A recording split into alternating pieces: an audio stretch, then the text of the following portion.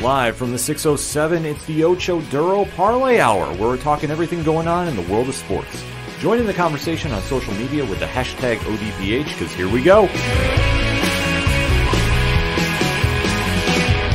Instead of looking deep inside, every word I have to say, keep it simple. Welcome to an all-new edition of the ODPH podcast, better known as the Ocho Duro Parlay Hour. What's happening, everybody? Thank you so much for joining us this week. My name is Ken M. Joining me in studio, as always, you know him. He's the co-host. His name is Padawan J. I apologize if my voice might sound a little weird throughout this recording. Mother Nature is kicking my ass today. We've gone from the, 8 to 12 inches of snow dropped on us like 2 weeks ago to now allergies are kicking up, and oh my God. Yes, it is very bad here in upstate New York with the allergy season. I am feeling the pain with you as well. Uh-huh.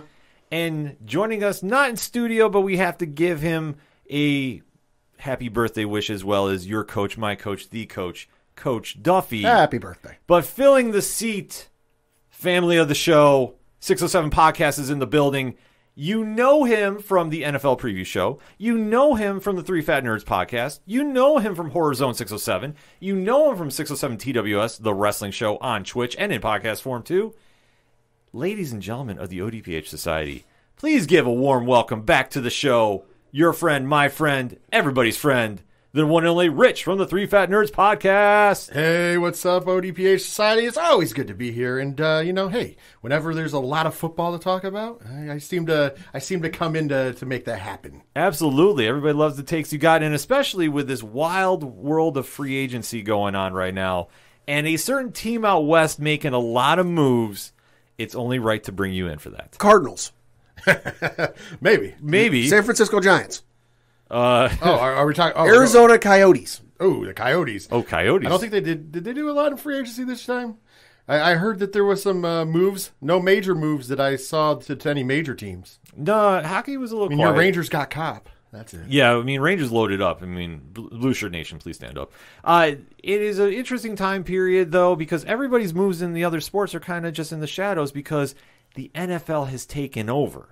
But before we get into the NFL, we just want to remind you to swing on over to ODPHpodcast.com. Join the conversation on social media. You can find all our accounts right there.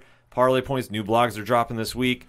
The TeePublic store, the biggest sale of the year is going on thus far. Nice. Items are going to be up to 40% off from the email I got. So if you want to get some ODPH swag, if you want to head over to 8122productions.com and get some 3 Fat Nerds pod swag, then you should. This is the week to do it, folks. So make sure to do that. But if you want to find out how to get there, simple. Just swing on over to ODPHpodcast.com, and it'll take you to where you need to go. But let's kick off this sports edition of the podcast, recapping the week that was, and what a week it was in NFL free agency. Yeah. Pad? Yeah, so this is going in order, and again, much like last week, it's not all of the deals, it's kind of some of the more important ones, but it's in order of when they went down, and of course, this one broke when we were recording the entertainment edition of the ODPH last week, and Christ, I wish I recorded Ken's reaction during that, but it was announced that Von Miller is signing a 6-year deal with the Buffalo Bills, which includes $51.5 million guaranteed, including $45 million fully guaranteed at signing. The deal is for a whopping $120 million. Yikes. Well, I will give my opinion very quickly because I want to definitely get everybody else's opinions on this as well. I am not a fan of the years and the money for a 32-year-old linebacker, but soon to be 33. It's one of those situations that with the Bills, I felt that they should have spent the money elsewhere. I know Trayvon Edmonds' contract is going to be coming up. Stephon Diggs, hey, thank you, Christian Kirk, because now you just pushed his price through the roof. It's a very interesting time for Buffalo to make some moves, and I thought with the money they spent here, it's high risk, high reward, and a little too much for my personal liking. However, if Von Miller can produce at a high level for the next 2-3 years, it will be a win. It'll be worth it if we can finally get to the Super Bowl and win the thing. If it doesn't, I'm really going to have issues with this because I felt that they overpaid for him at this stage in his career. I really do. I understand he's coming off the Super Bowl win, but still, if he plays the entirety of his contract, which, I mean, arguably he won't, but let's just go with it on paper, he's going to be 39 by the time this thing's done. I'm not cool with that, but I will warm up to it if he produces on the field because we got a short window of time with him, I feel, at this stage. Rich, your thoughts? Well, I mean, I'm not a fan of the Buffalo Bills. I mean, I watched them enough, but I'm going to say this. One of the problems they had last year, they didn't have a good pass rush. It's something they had to address, especially because they need to get over that hump of beating the Kansas City Chiefs, like a lot of people. And I really don't have a problem with this. You have the best secondary in all of football. Mm-hmm. I mean, that was basically what carried you to the number one defense last year was the secondary. So now you add in a pass rusher. Also, where you see a little bit of age, I mean, at 32, he's getting a little bit up there, but at the same point in juncture, he's also a leader. And he's been to the Super Bowl, he's won Super Bowls. I mean, this is a guy who can also lead some young guys that you're going to bring in. And I'm assuming the Bills will be looking at more young linebackers and defensive linemen to fill out the rest of their roster on their defense. So I'm looking at the positives. Also, let's be honest. There's also a salary cap Olympics that goes on each and every year. We're seeing that here in this season in particular. I think everybody's getting to notice it. So this is literally a 3-year deal because there's 3 voidable years at the end. So the money paid out, the only guaranteed money being paid is $51 million, which isn't horrible. But once again, you could void the years after 3, and never know. You guys could win a Super Bowl or 2, and you keep them around, and he just keeps training your guys until his contract's up. I mean, that is that possibility. I could see that point, too. I'm just like, for me, personally, it was not my favorable move, but I'm still going to be cheering for him. I'm just hoping we get sooner than later because I think the window is going to get very, very tight for them to get a real Super Bowl run out of it. Pat? I mean, it's a good deal on paper, and it should be good right now, but just I'm with you, way too many years. He's currently 32 years old, but by the end of this week, he will turn 33 years old. So even with the potential out he has in 2025, okay, so he's 33 this year, 34 next year. He'll be 35, about to turn 36 by the time there's that potential out if he decides to do that. Will you continue to get the same level of play from him despite the fact that he is going to be getting up there in age in terms of football years? I don't know. On paper right now, it's great, but I'm with you. It's way too many years. The dollar amount, for him, I understand it, but for the overall needs of the team, way too much money. Yeah, it's going to be something that the front office is going to have to balance out. But, Brandon Beane has done a phenomenal job as GM, so I trust what he's doing. All the moves he's done thus far have paid off for the most part. So we got to have to wait and see. But if we can get something out of Von Miller and maybe we can find some of that old Tom Brady fountain of youth magic and carry him through for a couple more seasons, it'll be well worth it. Maybe. Another one that took place that day is for Rich's Las Vegas Raiders. They gave Chandler Jones a 3-year deal worth $52.5 million, 34 of it guaranteed. So that's $17.5 million a year. And Lord have mercy, that's a good pickup for them.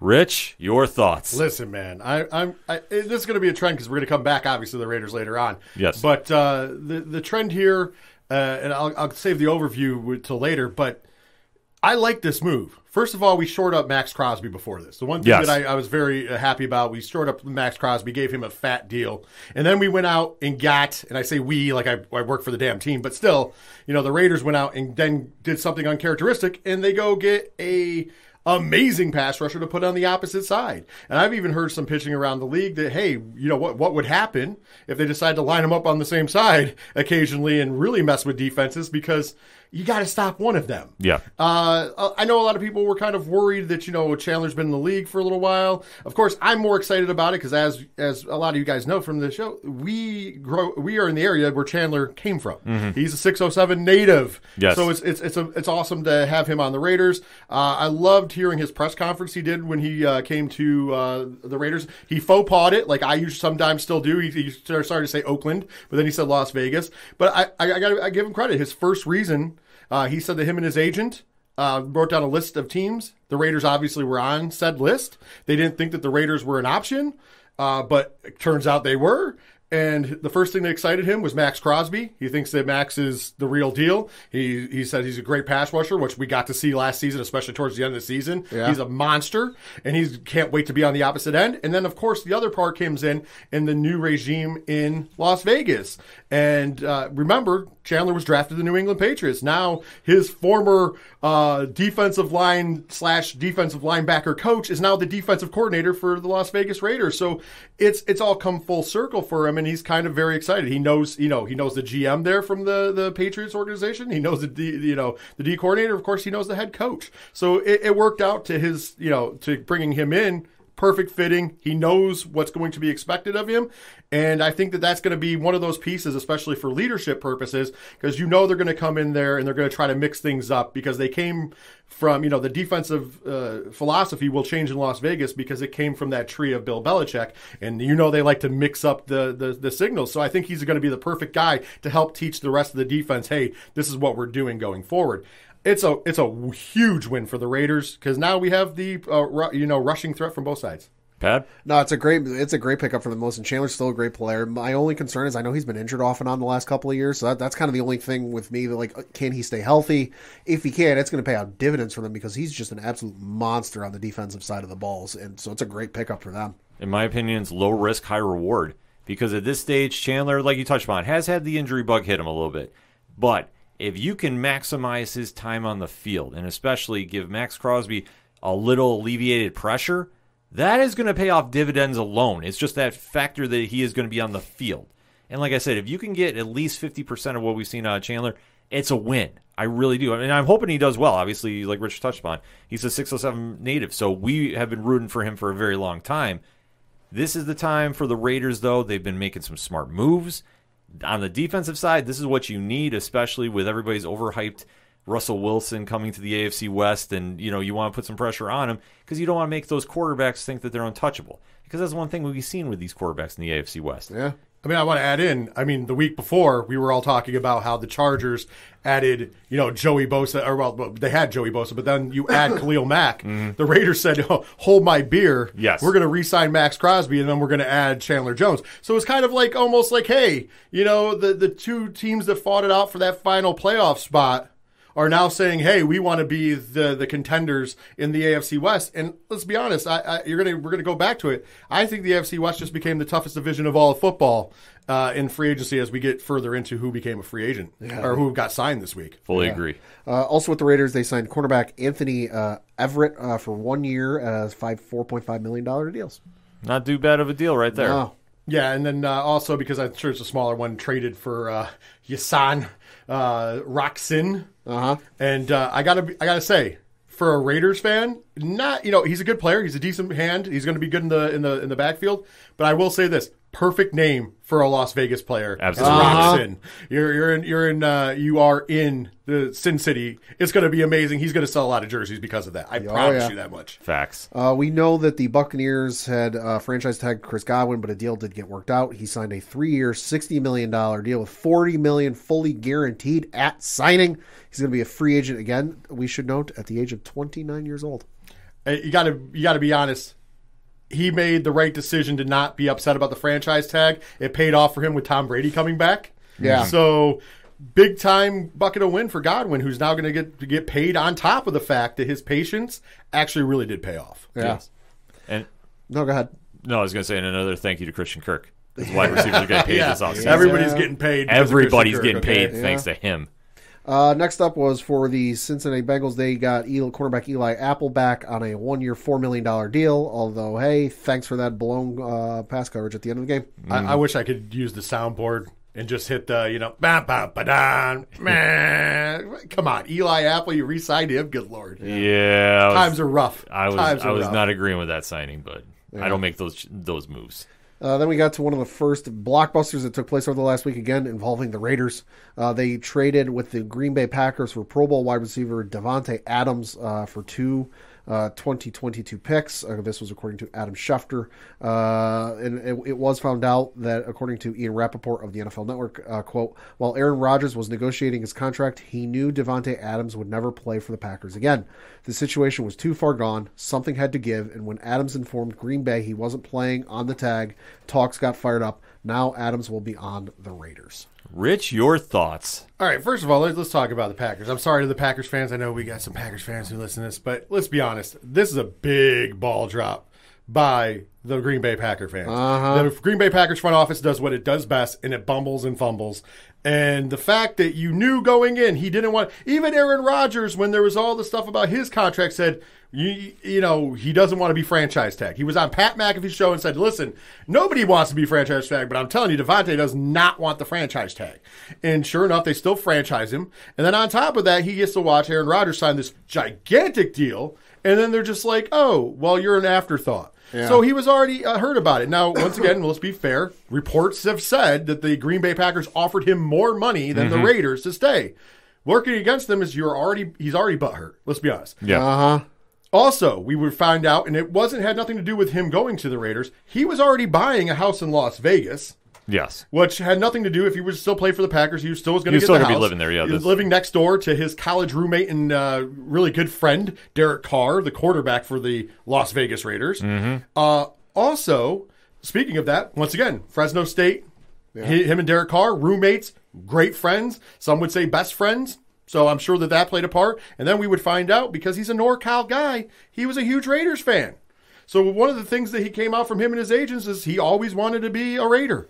So he got to live that dream out. Now, is some of it a big, F you to the Packers? Oh, 1,000%. Absolutely. Oh, absolutely. And for the Packers fans, and before I dive into more of the Raiders stuff, because I do want to jump in that, but for the Packers fans who are being very vicious about this, guys, he's 29 years old. He is considered to be the best receiver in the NFL. He's not going to flop in Las Vegas. That's some pipe dreams for you guys to make it look like, oh, we made the right choice. A lot of you were bitching about Aaron Rodgers just last season and even in the offseason. A lot of you were bitching when he was getting re-signed for a bolt ton of money that you didn't think he deserved. Don't change your story now. And now kiss your championship aspirations goodbye. Because what, is Aaron Rodgers going to throw the ball to himself? What, are you going to pick up some receivers in this really depleted fucking draft core? Come on, guys. Like, let's be real. I'm sorry for the Packer fans who are the diehards who aren't assholes, but for those of you assholes, come on. Your team dropped the ball. Huge. Yeah. Speaking of the Raiders, though, on this positive note, I do believe, and I've ran this by Ken, and I think this is what's going on.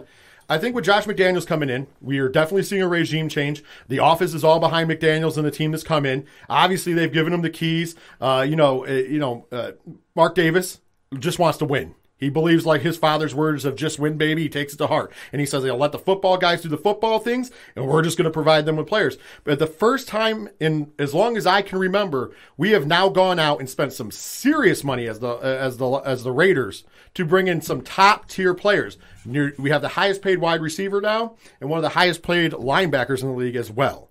And the reason why is because that's what it takes to win football games. But more importantly, I think this is a thing where Josh McDaniels and company are going, Derek Carr, we understand you're a leader. We understand you have a lot of heart, but there's a lot of questions. Even myself as a Raiders fan, not always comfortable with Derek Carr as quarterback. I don't think he deserves the hate that he gets online where you see the meme of the soldiers behind the wall and Derek Carr's the clown. Yeah. I really don't think he deserves that, especially because Russell Wilson ain't done shit in years. So Denver, I think, if you're a Denver fan, you're really high on that Russell Wilson deal. I'm sorry, Dog probably would have a couple things to say about that because he's been a Seahawks fan having heart attacks over fucking Russell Wilson's play. Facts. So don't get too excited yet. I'm not saying he's a bad quarterback, but don't get too excited yet. But once again, I also have questions about Derek Carr being the guy to win championships. I think Josh McDaniels and company is saying right now, hey, you're going to have a new offense. We're going to base it around you. Also, we went out. You now have the best wide receiver in the NFL. You have arguably the best tight end in the NFL. And you have the best, arguably, slot receiver in the NFL. So you have Adams, Waller, and Renfro. Yes. That's a murderer's row right there. And you have Josh Jacobs in the backfield. If you can't get the job done this year, and we don't go past the first round of the playoffs, we'll find somebody who can. We're going to find a new franchise quarterback. Because this is going to be, I guarantee that it's a shit or get off the pot kind of year. And as a fan, I'm here for it. Because hopefully Derek Carr steps up to the challenge. He uses those weapons, and we have a great season out there in Las Vegas. No, it's an absolute monster deal for Devontae. He got a contract for 5 years, $141.2 $28.25 million. He's going to get an average of $28.25 million a year. Fucking monster deal. But listen, he's one of, if not the best wide receiver in the NFL. He is worth that money. It's a great pickup for Vegas. And I agree with Rich. This is a fucking nut up or shut up moment for Vegas. And this is the last opportunity Derek Carr has. They've given him plenty of opportunities over the years. They've stuck with him through thick and thin. And he's really given them some good moments over the years, but not the ultimate moment they want in winning a Super Bowl. They're giving him the pieces now. Hey, listen, you've got all the pieces here to win the race. If you don't do it, we're going to find something who can. There's two ways to look at this. One, this is a huge win for the Raiders. And if anybody's saying otherwise, you're just mad because he left Green Bay. Like, this is a huge win. And you have to look at it on paper. Derek Carr, you can cue the 8 Mile. You have one shot. Because this is it. He has no excuses for not getting the ball out to his receivers and dropping at least 28 a game, if not more. That offense is ready to go. Josh McDaniels made Tebow magic, folks. So imagine what he can do with a Derek Carr that can throw the ball downfield and is a very prototypical NFL-style quarterback. He stays in the pocket. He's not a mobile one. McDaniels is going to make some work happen with him. If not, how hysterical would it be if he traded for Jordan Love in the offseason next year? That could be a thing. That could be a thing. But why I say that, the second point, if you're a Packers fan, you have to really be angry, not at Devontae Adams for leaving, because it makes perfect sense to me about why he did. Sure. You have to be mad at your front office. And this is just another example, in my opinion, of them really not reading the temp in the room. We had the drama about drafting Jordan Love in the first place, not getting Aaron Rodgers weapons, which all he's been doing for the past few years is screaming, I need weapons to go and put some points on the board. If you're not giving it to him, then you go and you have that weird face-off about who's going to blink first, the GM or Rodgers, who's leaving. Then you make that your focal point this entire last season. And, I mean, you can say what you will about the vaccination status. Okay, like that's a non-factor. Yeah. This is GM versus Rodgers. Ultimately, Rodgers won. But what did you win? Because during that time period, you should have been focusing on building the rest of your team. Aaron Rodgers is a great player. Don't take anything away from him on the field. But he is not a team of one. He can't play both sides of the ball. He can't throw to himself like Rich alluded to. The fact that you have alienated your star receiver, who I'm sure would have stayed if you didn't franchise him, but you definitely put him on the back burner and said, no, he's an afterthought. We'll get to him after we deal with Rodgers. You already dealt with Rodgers for an entire season. You focused so much attention on him, you neglected the rest of your team. So thus, if you're forgetting about him, he's going to take his ball somewhere else. And, rightfully so, because now he's going to a situation he's comfortable in. Well, and especially you think about if you are in a place or working at a place where you don't like being there, you are looking for any excuse to get out the front door you can, and you've got a golden fucking platter handed to you with the Raiders and all that, like that's the team you grew up watching and grew up wanting to play for. You don't think he jumped at that opportunity and will send an all caps reply yes? Yeah. It's a foolish move for the Packers to have dropped the ball yet again here. And this is a situation that if I am the ownership group, I got to really take a look at what's going on with the GM. I'm sorry to be so critical, but this is a body of work that has been building. This is not an overnight thing. And especially if this carries through the next season, because remember, the Packers were almost on the way to the Super Bowl this year. If this team doesn't produce for whatever reason, injuries aside, because obviously they happen in football, but if this team is still more or less cohesive and not plagued by injuries this season, and they don't make a run, right, you got to start pointing some fingers somewhere. Well, you also have to remember this. I think a lot of people forget that the Las Vegas Raiders were a playoff team last year. Exactly. That is an afterthought. Despite all of the drama off the field, all of the things that happened, losing the coach, losing your number one, your first round draft pick, not number one, but first round draft pick, losing all these things, with the exception of the fact, and I'm not making a ton of excuses for Derek Carr, but let's be honest, Darren Waller was injured for part of the season. Mm-hmm. Also, so your number one receiver was Hunter Renfrow, which I love Hunter Renfrow, but he's a slot guy. He's a guy that's a possession receiver. Yeah, number He's two not, at best. He's not going to be your number one receiver. They didn't have a clear-cut number one receiver. They still made the playoffs, and they still almost defeated a team who made it to the Super Bowl in said playoffs. We could argue all day long about the bullshit whistle. At the end of the day, at the end of the day, the Raiders still had an opportunity to punch the ball in the end zone. Should have handed the ball off to Josh Jacobs, and that was the difference between the other coaching staff and this coaching staff. Now you bring in probably one of the best offensive masterminds in the history of the league. I'm not just saying that because he's on the Raiders. Look what he did when he was in New England. Yep. And if you're asking if he knows how to deal with a quarterback, well, there he had Tom Brady. Well, no. Let's take a step back. He also had Matt Castle. Yep. He also had Jimmy G. So it's not like Jacoby Brissett for a game. But think about it. He also had other pieces when Brady was out, and also because he had to have game plans for them if they had to come into the game. So it's not like he doesn't understand. And as you pointed out, when he did have that short coaching staff in Denver, which you can't blame that all on him, Denver's a mess. Yeah. He still made the playoffs with Tim Tebow. Yeah, I mean, McDaniels worked some magic that year Brady was suspended the first 4 games of the season. Because the thing a lot of people might not remember was we went to Jimmy Garoppolo got hurt. Then our second backup got hurt. We got to our third string backup, and it was to the point where by the third or fourth game of Brady's suspension, Julian Edelman was our backup quarterback. Like, it was that bad. And that was kind of funny on Twitter to hear Julian Edelman get all excited about possibly being quarterback for the New England Patriots, which you always have to love Julian Edelman. But like, that's why, this is a perfect storm. And once again, it is a test. This, obviously a great signing because this is a 5-year deal where the Raiders are going to have paid dividends with a great receiver. We haven't had, I'm going to go on a limb, and I'm not talking about Waller. Waller's a freak athlete who can line up as wideout, but he is still a tight end. But he can line up at wideout just because he's fast. Yeah. He's a big target, and he's great at what he does. That's why I said he's arguably the best tight end in the league. If not, he's definitely in that conversation. But at the same point in juncture, now for the first time, really, in all honesty, for the first time since probably we had Tim Brown and Jerry Rice. Yeah, that era.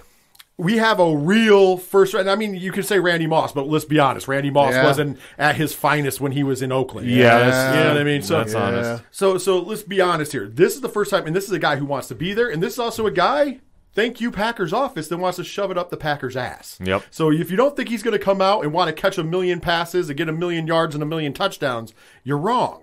And Derek Carr and him have familiarity. They played together at Fresno State. They're teammates. There is a chemistry between the two of them, and they are friends. Hence why they live next door to each other.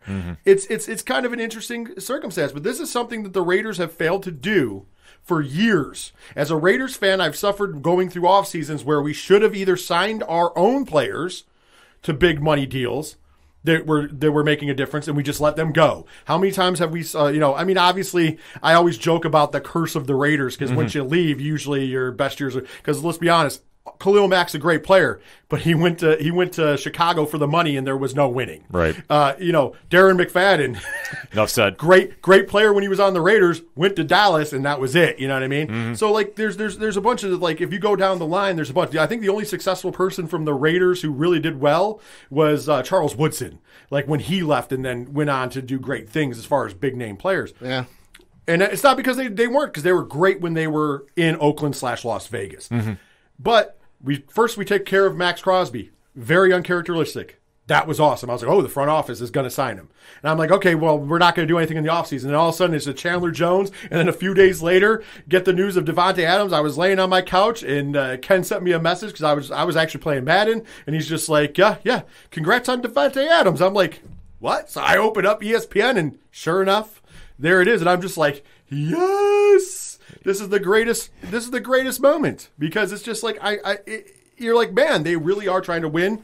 And I like the coaching staff that's in place. I think all of those guys are talented, and I think it's good. The Raiders, in my opinion, and it's not just because I'm a fan, I'm just looking at the list, they've had one of the best off seasons thus far, and I hope they can put it together during the season, continue winning ways, go to the playoffs, and beyond. Hard to argue with that. Next up, got to mention quickly, the Carolina Panthers did sign wide receiver DJ Moore to a 4-year contract extension, so good for him. Also gives whoever the fuck they choose to put at quarterback somebody to throw to. Might be coach. I mean, he has been disappearing, and it is his birthday, so you never know. Maybe trying out. More puzzling decision-making from the folks up in the Northwest in Seattle, where they released defensive end Carlos Dunlap. I have no idea what they're doing in Seattle right now. Does Seattle know what they're doing? I think I understand they want to go rebuild mode. No. But Pete Carroll says it's not a rebuild. We're just getting rid of every veteran on our team. You can say whatever you want, my friend. I watch what is going on. When you're dismantling Bobby Wagner, Carlos Dunlap, and Russell Wilson, you are in rebuild mode. Oh, I agree, but Yeah. I'm just saying, you've heard him. He's denying it. Listen, you can say whatever you want, but that's what I say. It's Pete Carroll. You can say whatever you want. We see what you're doing, and you don't want to fire up your fan base, but let's face it. Once you moved Russell Wilson and you started dumping all your star players, you are in a rebuild mode. And, like, however you want to see it through or however you want to spin it to your fan base, like, listen, it is what it is. Another puzzling move, but they're hitting the reset button. Yeah. That's all you can really say. This is just they hit the reset. And then we get to kind of the bizarre story with the Cleveland Browns. Yes. Where on Thursday last week at 11:15 in the morning, Jeff Howe was reporting, quote, "The Browns have been informed they're out of the Deshaun Watson trade discussions per source." And he's not the only one who said it. It was multiple sources. Multiple sources. Multiple reporters said it. And it had come out that they were interested in him. So then, while all that was going on, Baker Mayfield told ESPN, quote, "It's in the mutual interest of both sides for us to move on. The relationship is too far gone to mend. It's in the best interests of both sides to move on," close quote. Yikes. So this got awkward real quick. You were looking at getting Deshaun Watson. Mm-hmm. You appeared you were out on that. Then your starting quarterback, Baker, who still, I believe, had a year left on his contract, said, "Get me the fuck out of here." My favorite part is, though, Cleveland's response was, "Yeah, too bad. We're not trading you. Yeah. You're going to be the starting quarterback going forward." But then we get to the better part. Then we get to Friday, where it was announced that Deshaun Watson had planned to waive his no-trade clause and go to the Cleveland Browns, according to Ian Rappaport and Tom Pellisario. This was ended up being for a fully guaranteed 5 years, $230 million. That is $80 million. This is from Ian Rappaport, quote, "That is $80 million more than the previous record for fully guaranteed money at signing. That was $150 million. This deal was negotiated by," and then it lists his agent of Athletes First. Holy fucking shit. Rich, your thoughts? You are giving this much guaranteed money to a quarterback who hasn't taken a snap in 2 years. Uh-huh. Think about this for a Yep. minute. We have not seen Deshaun Watson on a field in 2 years. Not to mention, this is a quarterback that you're paying guaranteed money to who is likely, not guaranteed, but likely to have to serve some sort of suspension for his off-the-field antics. Yes, he's out in the court of law. Mm-hmm. Well, not the civil law, but in he's not going to prison.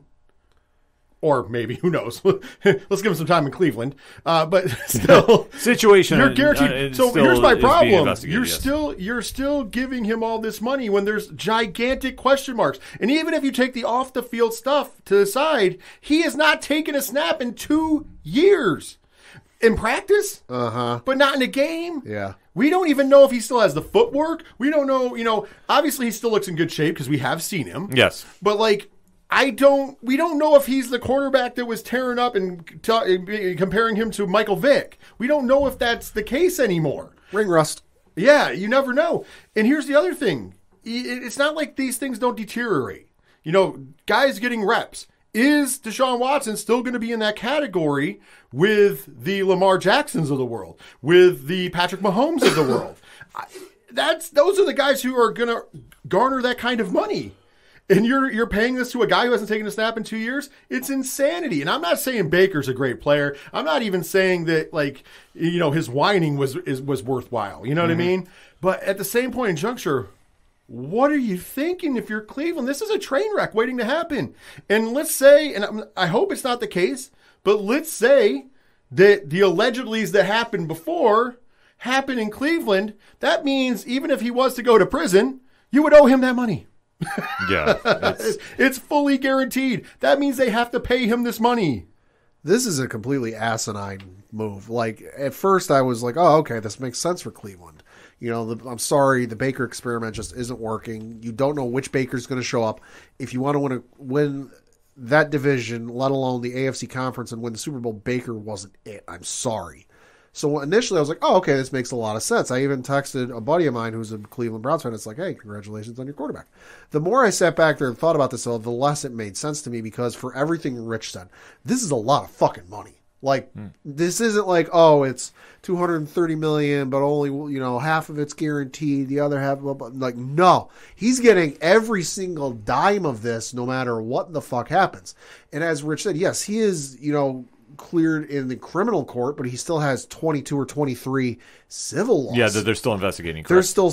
still 22 or 23 civil The lawsuits. civil lawsuits are still going. That's what I mean. That they're He still has to investigating go to that. court. Well, yeah, but he still has to go to court for those. Right. And- he could get sued for all this money. And from everything I've read, none of those have been settled yet. Correct. So he still is possibly on the hook for some of those.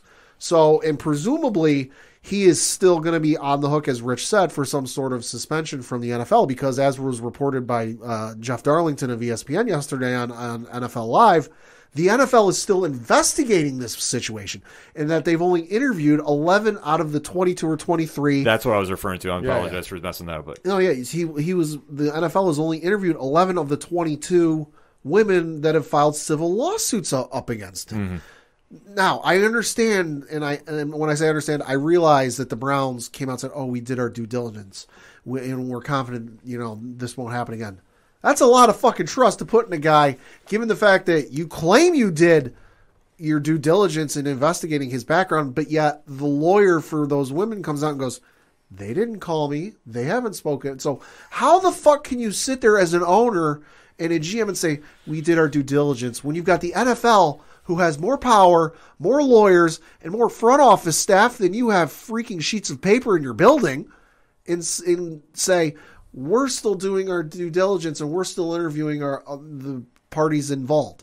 And you sit there and go, "No, we did our due diligence." Now, I realize that the Browns are taking the brunt of this, but they're not the only ones at fault for this. It was reported by multiple reporters that there were at least 12 or 13 teams interested in Deshaun Watson. oh yeah, they weren't the only ones. You Oh, know- yeah, no, they're not the only ones, but they're the ones that threw the money. Oh, yeah, Yeah. no, they threw the money. I listen, Cleveland's got a quarterback. Whether it works out for them, I don't know. I'm not going to say good job on you, because I think this is way too much risk and not enough reward right now, because like Rich said, you don't know what you're going to get. He hasn't played in 2 years.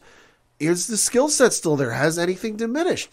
Is he gone through a nagging injury that he just can't get through because he doesn't have the NFL medical staff there to work on him? Like, there's just too many X factors with this that I can't sit there and comfortably say, yeah, this is a good move. Couple things from this. One, Baker Mayfield was not the guy that we all thought. Obviously, when he got drafted number 1, he came in with the right attitude. He surprised a lot of people. But the one thing that we always stress on this show is this is a copycat league.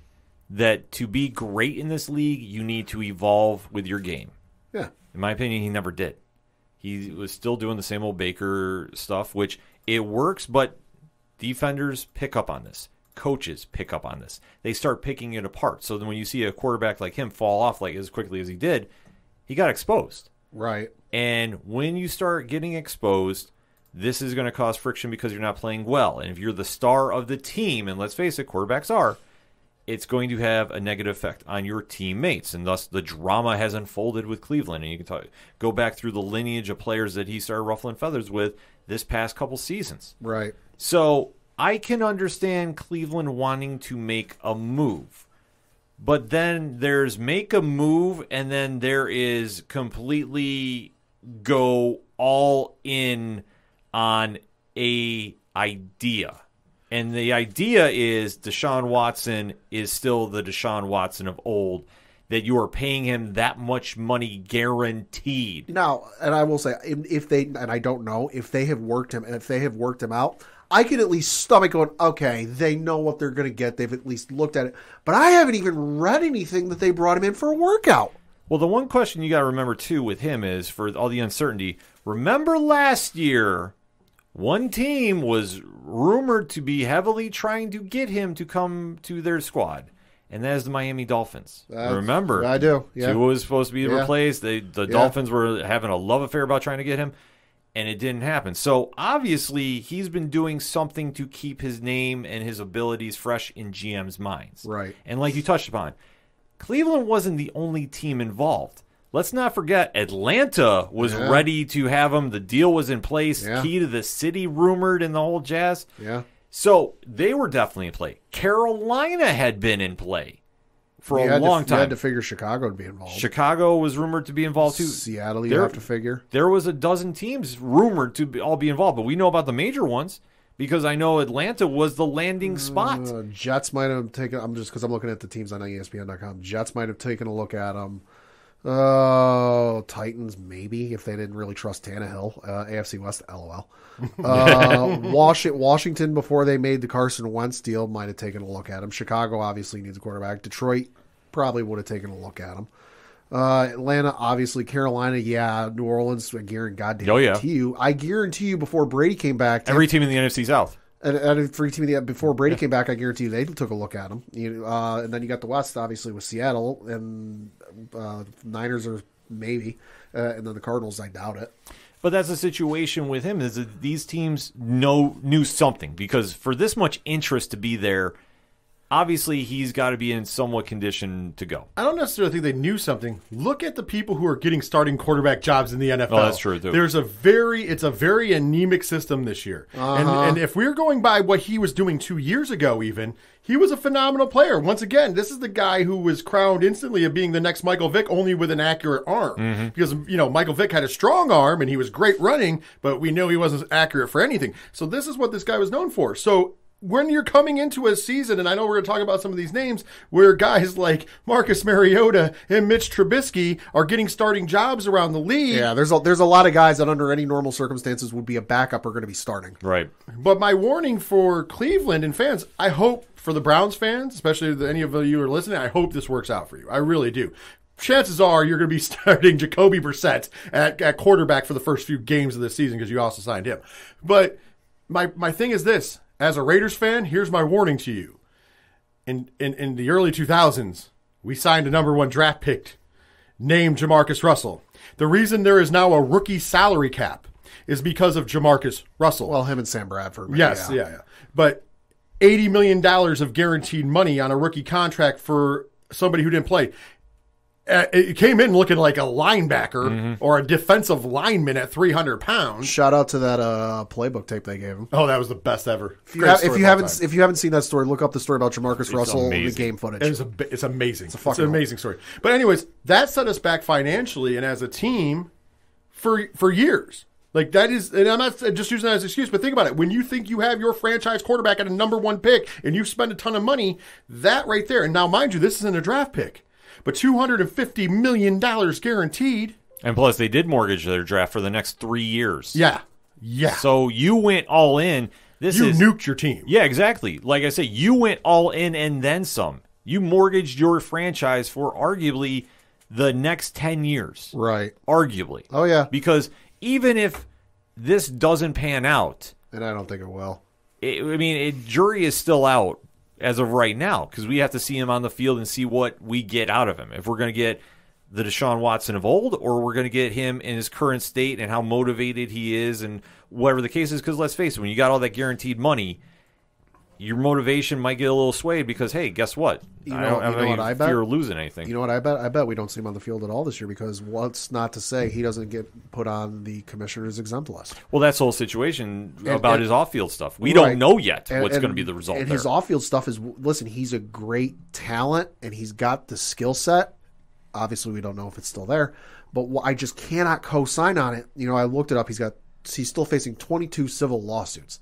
I cannot look this in the face with 22 women saying he did this to me and be like, yeah, no, he's fine Danny. I'm good on this. I just cannot sit there and stomach that. Oh, absolutely. You're right, Pat. I'm sorry. This is bad on every NFL team that looked into this guy. Well, think about it. Law of averages. Like this reminds me of the whole Bill Cosby stuff. It was a law of averages. Like once you have a couple people come out and say something about you, it's a couple people. It could be lies. Okay, whatever. 22. You hit a number and you go, okay, yeah. 22. The law of averages says you weren't being smart at the very least. And I agree with you. This is a bad look on a lot of teams. But once again, that shows you how starved teams are for quarterbacks currently. That this was an option for some people, and obviously an option to give him guaranteed money. And if he doesn't take a snap, if the league says, "Oh, we're banning you," if the league says it doesn't matter unless they put something in his contract, but the wording of it is fully guaranteed. That means they have to pay him whether he plays or not. That is the dumbest thing. And that now you know why he waived his trade, because going to Atlanta, I bet you they were like, okay, we'll give you this amount of money. We're not going to guarantee nothing. Yeah. Right. And a lot of those other teams, and I'm not defending those teams because it's a bad look either way, but I'm assuming a lot of the teams that approached were like, we'll give you a good chunk of money because we think you're worth it, but none of it's guaranteed because of your situation. And then here comes the Browns. Hey, man, we'll give you all the money guaranteed. Yeah. And he was like, sucker, sold. And that's what it is. And, man, I feel bad for the Browns fans because the Browns have some diehard fans, and you They've guys been through some just shit. And you've been through a lot, and guess what? You just got your team nuked. Nuked. Your best case scenario is if he gets like a little 4-game suspension and he does well. But come on, I've already heard Cleveland Browns fans are unhappy with him there. The women's rape and abuse shelter got the highest amount of donations from private citizens the day that he was signed. Yep. That should tell you how the local people are feeling and people across the nation. I think this is a bad look for your squad. I know I talked before about different teams. I think Atlanta, you could have hidden some of this because it's his hometown. And let's be honest, we Philadelphia, if they needed a quarterback, it would have been a perfect place. Because I remember I made the comment about, Michael Vick years ago when he went to Philly after getting out of prison and everything. I was like, listen, Philadelphia fans, as long as he's winning games, they'll spike puppies on the field, okay? They're despicable. And I made the joke earlier this season, too, and I know I talked about it last year. Yeah. The Pittsburgh Steelers would have been a home because it's not like they haven't dealt with those things before from their starting quarterback. So I'm just going to, maybe not to the tune of 22, as 20 times more, but, it's still a thing. And I don't get why you would give them that much money guaranteed with everything out there. Not to mention, let's put all that aside. We haven't seen the guy take a snap in 2 years. Well, this whole situation under the front office, you see about a lot of the moves they have done. Yeah. And it's been since John Dorsey left as GM. At I mean, least. it's just been a very weird situation. I mean, we have to give them credit there. They did get that Amari Cooper deal dropped onto their lap. I mean, Yeah. a 5th-round pick for Amari Cooper is a pretty good deal. Even though broken clocks were at twice a day. Yeah. Well, it was because they fell on their lap because literally it was a fucking fire sale from Dallas because they didn't have money. And they had to get rid of him because to get the cap down. But the other thing is they also tagged Njoku. So they have a great tight end. They have a great receiver. And Jacoby Brissett's going to probably be the starting quarterback. Browns are going to be having a lot of eyes on them for a lot of the wrong reasons this season. Yeah. So we will have to wait and see what plays out with this whole situation. But, yeah, this is a bad PR look. And then that's why my anger for the Von Miller contract was kind of calmed down. Yeah. Because then seeing There's some dumber stuff out there. Yep, I was like, if I'm a Browns fan, I'd be losing my mind right now. And I also want to point out the rumors around that Carolina and Seattle are interested in Baker Mayfield. If you are the Browns right now, you're in a rough position. Baker don't want to play for you.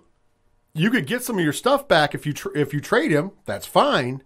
However, if I'm Baker Mayfield and they don't trade me, I'm sitting out.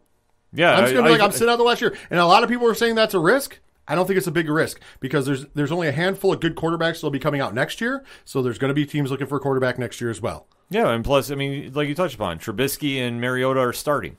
Exactly. And what year is this again? 2022. Like, let's be honest. So if he sits out a year, trust me, he could come back. Oh yeah. I mean, I would stick to my guns. That's exactly what I would do if I was him.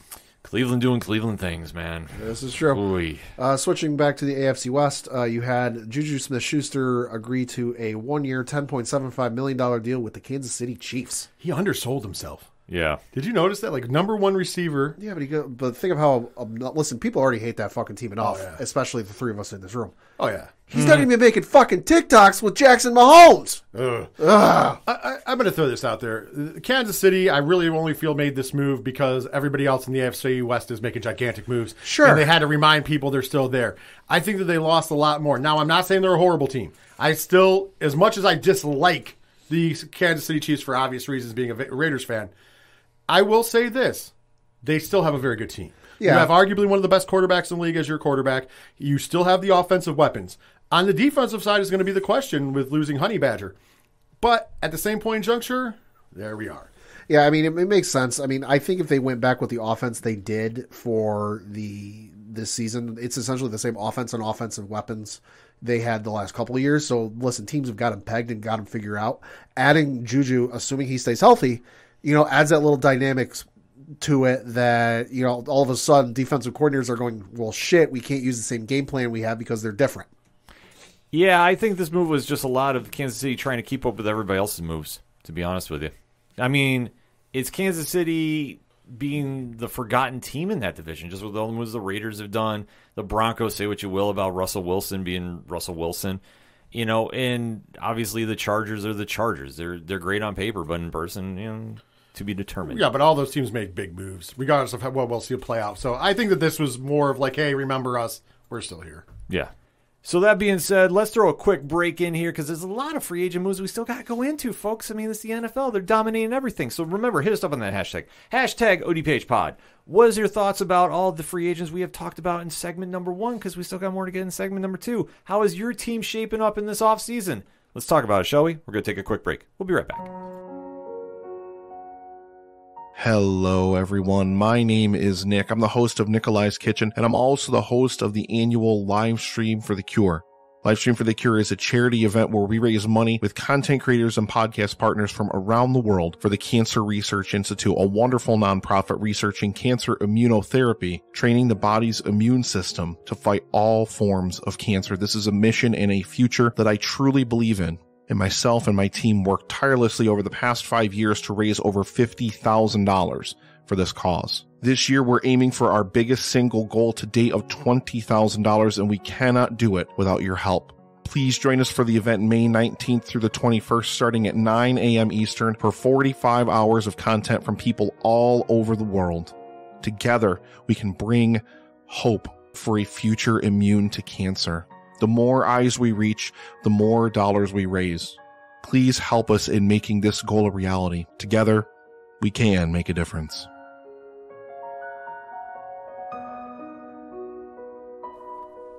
Coming back for some more NFL talk on this edition of the ODPH podcast with Rich from the Three Fat Nerds podcast in the house. Yeah. Pad.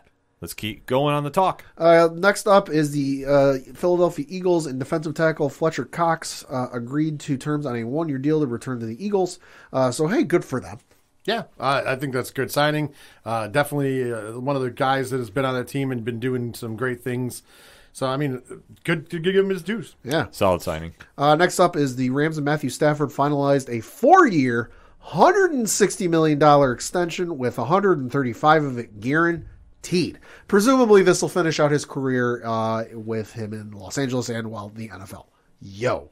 Smart. It's a smart move, especially after last year winning the Super Bowl.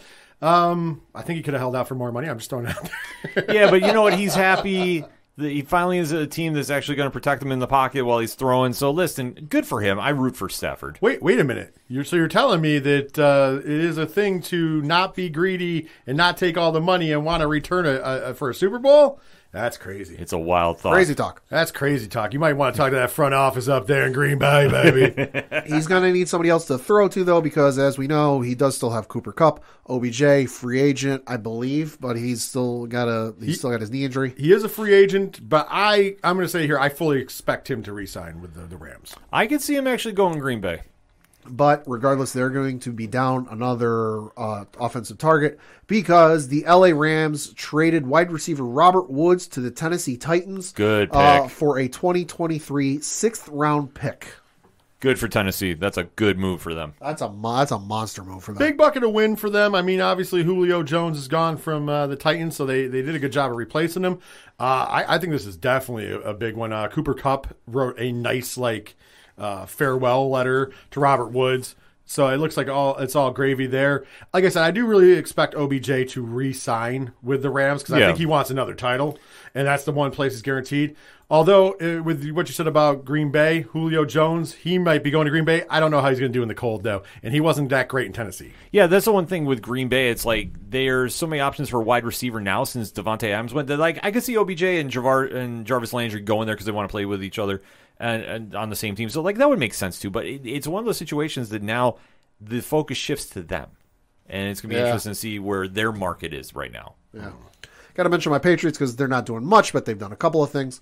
They did agree to a new 2-year contract with offensive tackle Trent Brown. That, according to his agent, Drew Rosenhaus, a smart pickup. He's been a great offensive tackle for us. I also know they worked on a new deal with linebacker Jawan Bentley. Also a good move. He's a solid defender. Listen, they made fucking a splash last year with like $140 million spent in like the first 24 hours. I was not expecting a repeat of performance this year. Yeah. I think those are both good re-signings. And speaking of a place, that's a place that I would like to see Jarvis Landry end up. I know you wouldn't like to as a Bills No, I don't fan, want to see him up there. but I think that would be a good place for him to line up because they definitely could use that number one receiver type. Also, with the Buffalo Bills losing J.D. McKissick, they did sign veteran running back Duke Johnson to a 1-year deal per his agent Drew Rosenhaus. Ken, how you feeling? Yeah. Like, the thing about it is, this isn't like a game changer by any means. It's a good pickup, though. It's a solid pickup for him, and I know they still have got some faith in Zach Moss. We'll kind of have to wait and see about this. My question is Drew Rosenhaus become the agent for the New England Patriots? Probably. Seems like Pretty everybody much. has a sign in there. But it's a good pickup once again. Though I'd like to see I would really like to see a better running back up there in New England. Well, this is for Buffalo. Well, sorry for Buffalo. Yeah. New England. Yeah. Listen, Damian Harris is good, but I wouldn't hurt. I know they interviewed Leonard Fournette, which I was like, ooh. He just re-upped with Tampa Bay. He re-upped with Tampa Bay. But I heard that. Tom Brady come back. I heard that yesterday. I was like, ooh, Leonard Fournette. That'd be good. I'm like, no disrespect to Damian Harris. He is like fucking Marshawn Lynch 2.0. With that run he had last year, but. Fucking Leonard Fournette comes. I'm all right with that. No, unfortunately, it didn't. It'd be a good move if they could get somebody like Fournette up there. I'll even say that because Mac Jones, that would alleviate a lot for him. Yeah, and especially for everybody that wrote him off for dead last year. I mean, pump the brakes. I'm gonna drop this hockey puck in between the two of you because I mentioned it off air, but I want to mention it here. There's been a rumor mill for a while that the Giants might be looking to move Saquon Barkley. I'm going to say both the Patriots and the Bills have some first-round picks. I'm saying if one of those teams should just happen to say, hey, we'll give you a first-round pick for Saquon Barkley, I think it would be in the best interest of both teams. I mean, typically the Patriots don't do anything with their first-round draft picks anyway, so it wouldn't be that big of a loss. I think the Patriots actually have 2 this year. I think I'm correct. And plus, remember who the GM is in New York now. That's true. It was Brendan Bean's can he protege. Can he backdoor him right up into the Bills organization? But the Bills are slated to try to pick up an O lineman in the first round, and they do need some O line help. But I'm like, if I'm them, I might drop that first round pick, and people are like, oh, that's a little high. I don't know if it's a little high. For a solid running back, and this is not a running back lead, but this is a guy who still was getting yards for the New York Football Giants, who are sorry, Giants fans, they're trash. Yeah. So I'm just saying it's kind of like almost, and I'm not saying he's Barry Sanders, but remember Barry Sanders got all those yards when he played for Detroit with no line. Saquon's still finding a way to pick up some yards, and both of your teams respectively have good linemen. I'm just saying, throw him in there and give you guys, and he can catch passes. He's a great receiving running back as well. I would take if I'm the Bills, I would actually trade the first and Zach Moss. All right. To the Giants and try making that happen. I think that's more than fair, but like you touched on, they don't really need that much for a first round. So if they do move that pick, I'm okay with it. By the way, I don't know if the backfield's in for the Patriots though, because I hear that Coach Belichick has done away with the fullback position. That's allegedly. I mean, allegedly. They got Allegedly. Damian Harris and Ramondre Stevenson, who both did fairly well last year. But listen, if we get the opportunity to get a Saquon Barkley or somebody like that, fucking yes, please. Oh, you got to take a shot with it. Absolutely. That's what I'm saying. I don't want to but I'm just saying, I think both of your teams could actually benefit if they really have him on the market. And I think one first round pick, and even if you wanted to send a player, is not so bad. And I'm sure that he would be happy to get out of that cesspool known as New York. Yeah. I gotta remember send Coach those memes as soon as he signs. Hey. Next up was for the New Orleans Saints with the quarterback market ever shrinking. They were in on Russell Wilson. They didn't get Russell Wilson. They were in on Aaron Rodgers.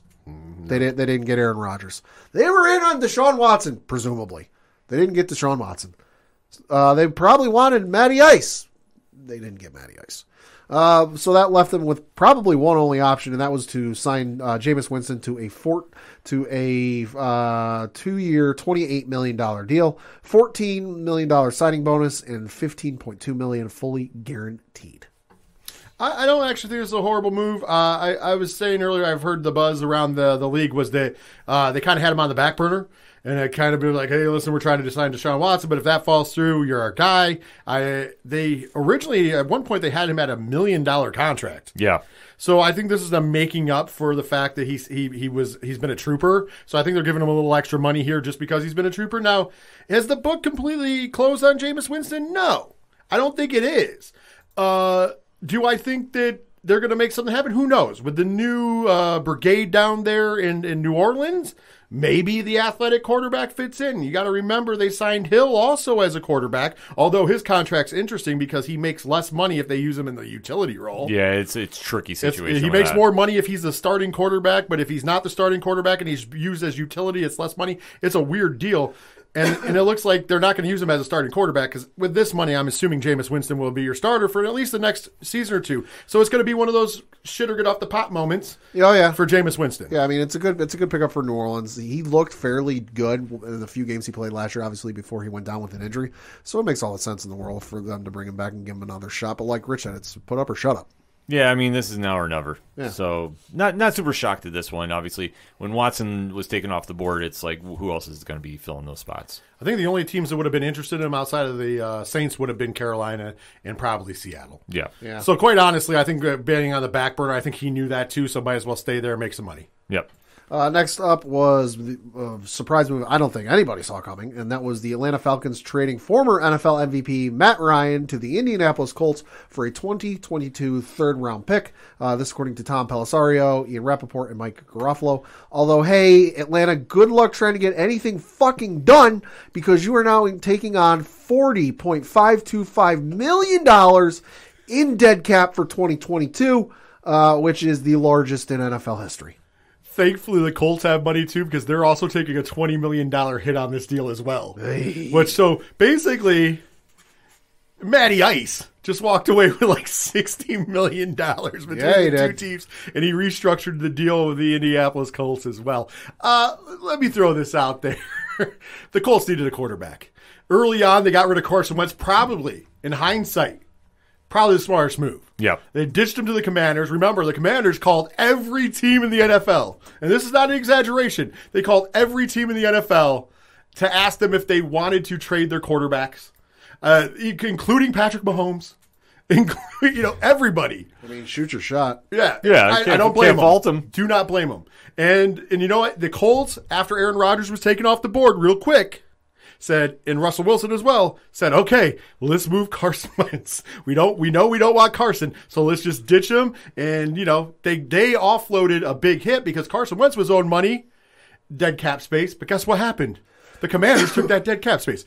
The Colts coming in was weird that they didn't make more moves. They had $90 million in money available. It's crazy. They had the highest amount to spend, and they didn't, and now they've spent some of it on Matt Ryan. Is that the pick for them?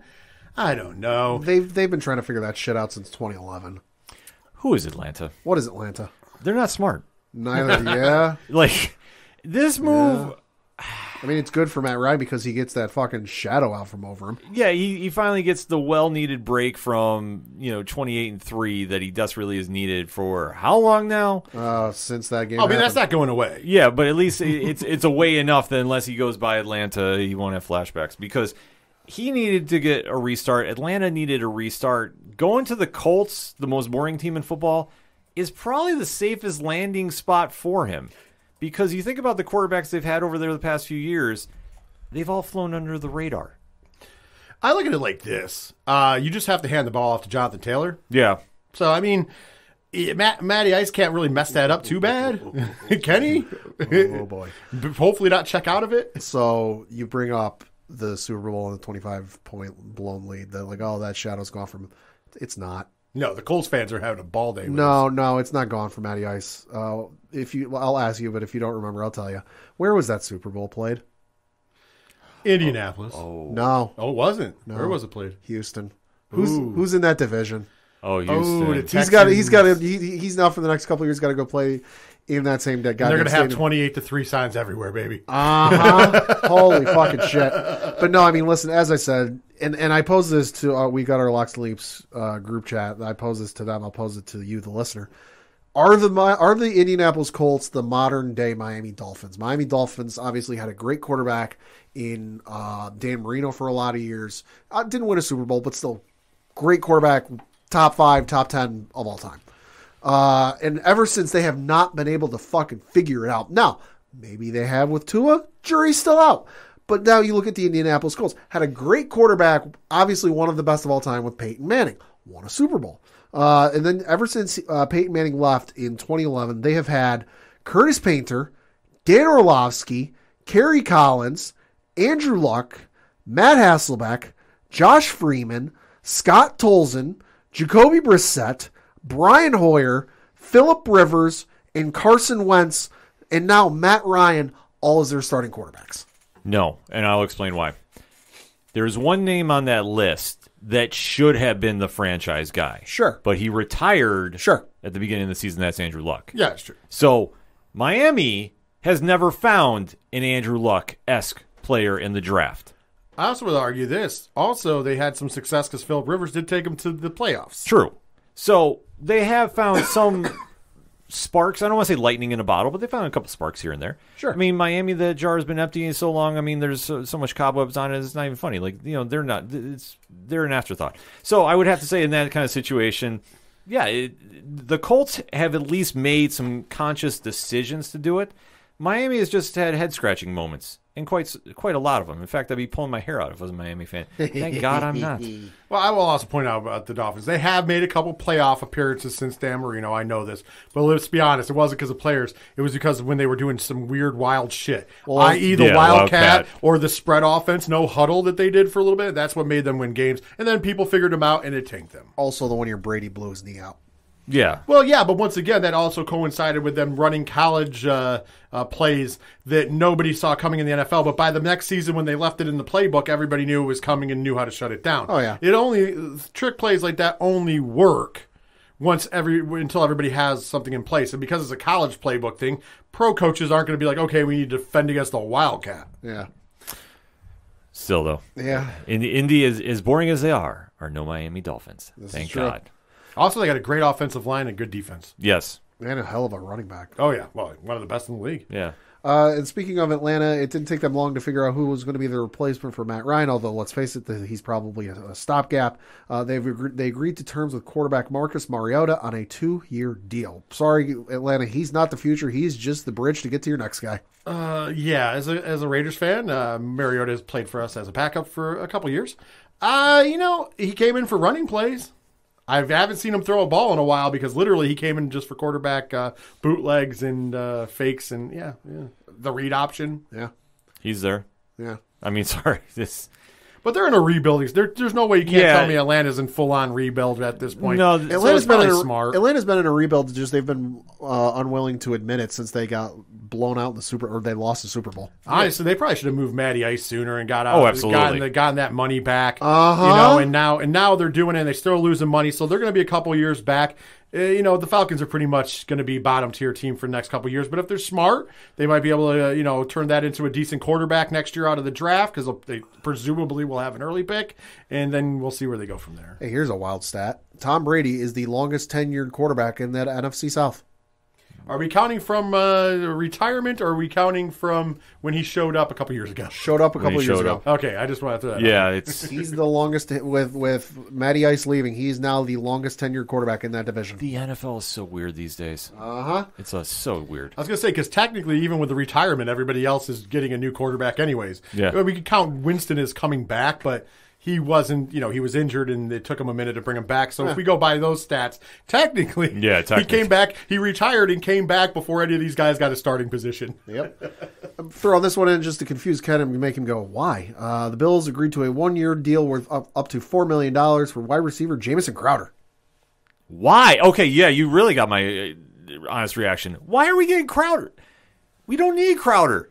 I mean, he's going to fill the McKenzie spot since McKenzie is going to take the Beasley one, but that's $4 million for a number 4? Yeah. Not my money.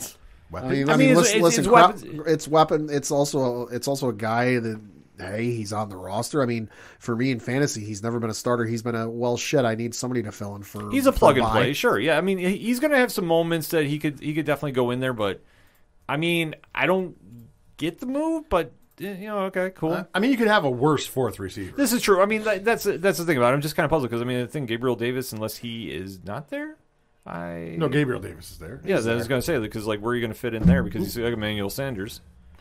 Yeah, Diggs. you got Gabriel, you got Diggs, you got Davis. You still got Sanders, I do believe, right or no? Yeah. We still got him and we got McKenzie. We got McKenzie, and then you have, once again though, this is a spread wide offense. Yeah. You also added a second tight end. So, I mean, like a decent second tight end. Yeah, so, we got O.J. Howard. Yeah. So, it's kind of, I think they're just working up more weapons. Unfortunately, not a running back, but working up more weapons for Josh Allen because they need to get over the hump. And that hump is the Kansas City Chiefs. In Bean we trust. So, I'll go with it. Like I said, not my money, not my team. So, like, I can't really fault him. I don't really see the need for it. I mean, if you signed him as a number one, I'd be offended. Well, hey, thanks, Christian Kirk. Gotta get that on a T-shirt made. Yeah. And then obviously, lastly, but certainly not leastly, we alluded to it, Leonard Fournette signing a 3-year, $21 million deal to return to the Tampa Bay Buccaneers. Hey, having Tom Brady helps. Listen, I'm telling you what happened. Bruce Arians got on that phone.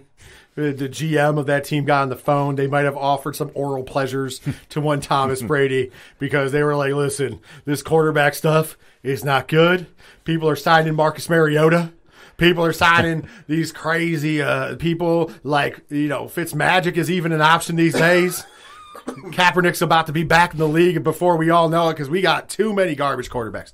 Yeah, that's basically what they did. They begged Tom Brady to come back. And once he came back, the people that didn't already lose were like, winning. Yeah, they're coming back. I mean, that's one thing. When you get a quarterback like Brady, and you can say whatever he wants, being 45, until he falls off, he's still going to be Tom Brady. So he still will have players that want to play with him. So, I mean, this makes sense. Yeah. And like I say, and you touched upon Brady coming back, everybody's coming back. Had he left, well, Baker might be starting down there. Just saying. That's true. Or that could have been a landing spot for Kaepernick. Yep. Yeah. Like, it could have been. Like, you have to think about it with so many uncertainties still left. I mean, the two teams we got to watch now is Seattle and Carolina. Yeah. Because that one's still unanswered, ...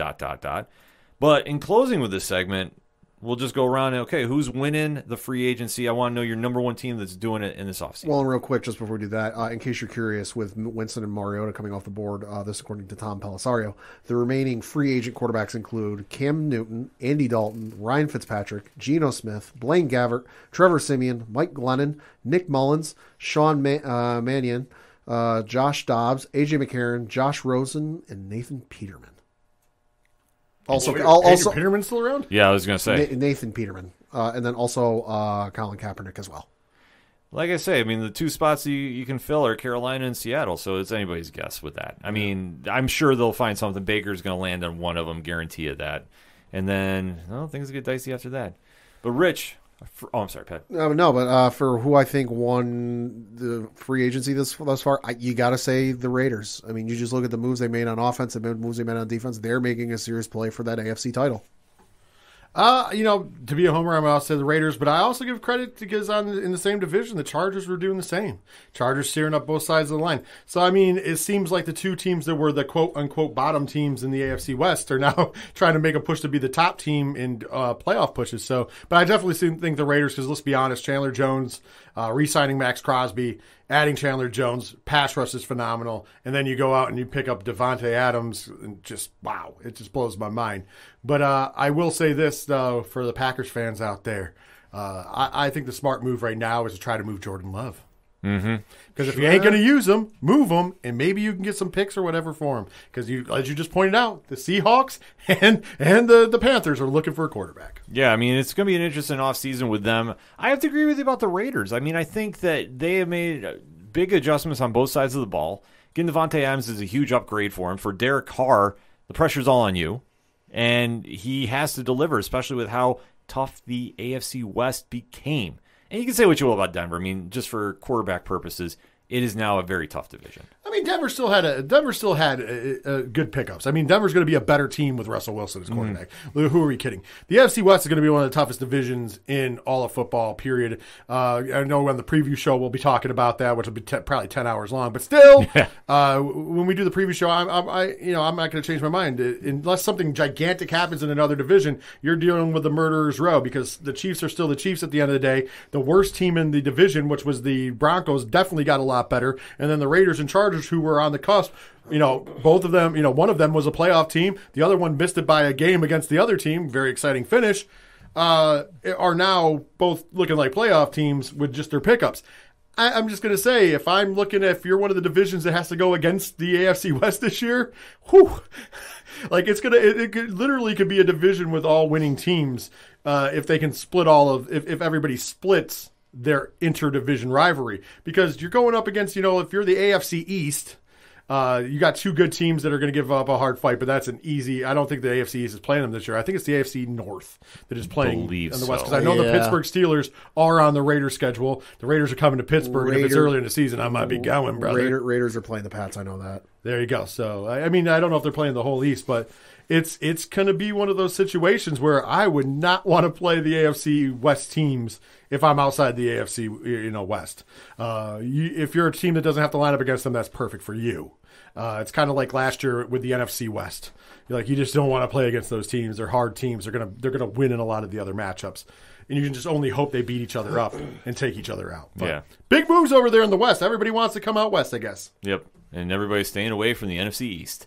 So that all being said, ODPH Society, hit us up on that hashtag ODPHpod. What is your thoughts about the free agency market right now in the NFL? Who do you think still needs to be signed? Who's going where? Are you happy with your teams? Let's talk some football, shall we? We're going to take a quick break. We'll be right back.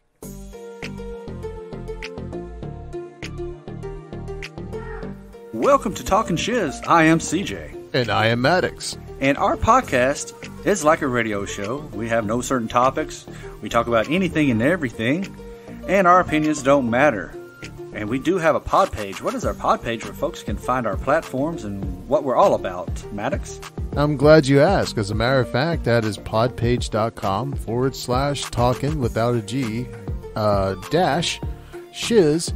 And that's where it's our one-stop shop. It has everything there. It has all of our donation links. It has all of the content that we have created, our recent related reviews, and it even gives you where you can find us on different applications such as Google, iHeartRadio, you name it. We're in almost in every single branch of applications out there, so please check it out. There's even, if you want to become an official Shizzler, we even have merchandise.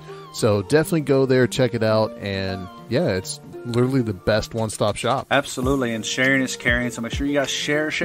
We're on Twitter, and that's talking_shiz, Instagram, talking_shiz. We have Facebook, we got our pod page, we have different platforms, Apple Music, Spotify, what Maddox said, we are everywhere. So definitely check us out, and we definitely appreciate you guys listening. Yes, thank you guys, and we'll see you on one of our episodes.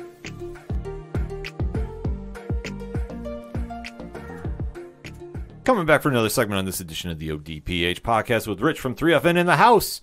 Let's talk some March Madness, shall we? Holy shit, this has been crazy. This year's tournament, like we previewed, was going to be filled with surprises, a lot of parity.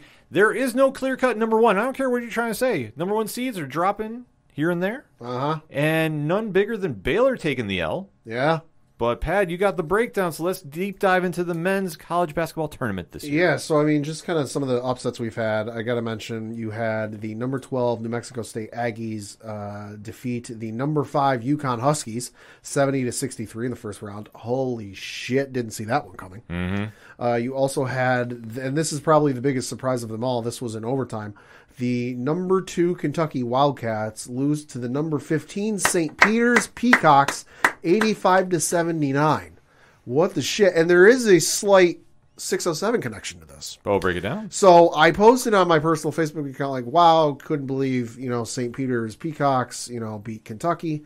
A gentleman who graduated high school with me is their associate athletic director. Oh, hey now. So, yeah, shout out to Cameron Hardy if this somehow reaches his ears. I don't know how. Send him the link. But, he is the associate athletic director at the St. Peter's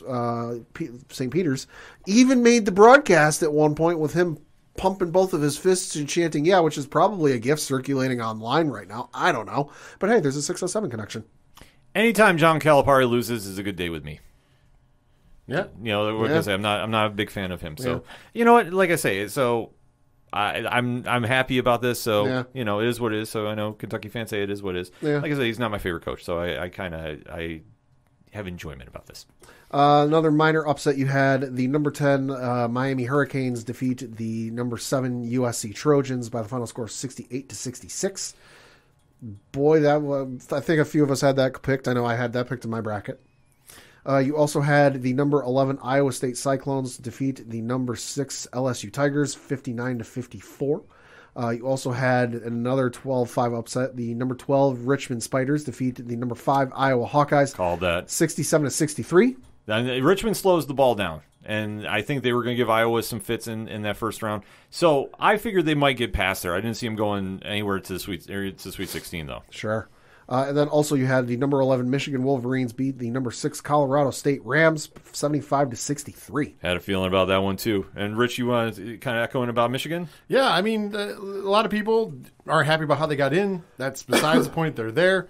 I mean, this team is motivated. I mean, their coach was suspended for punching somebody, but that, believe it or not, that's a good team-building moment. He was out there defending them, so therefore they're playing hard for their coach, and I think that's the angle we're going at right now with Michigan.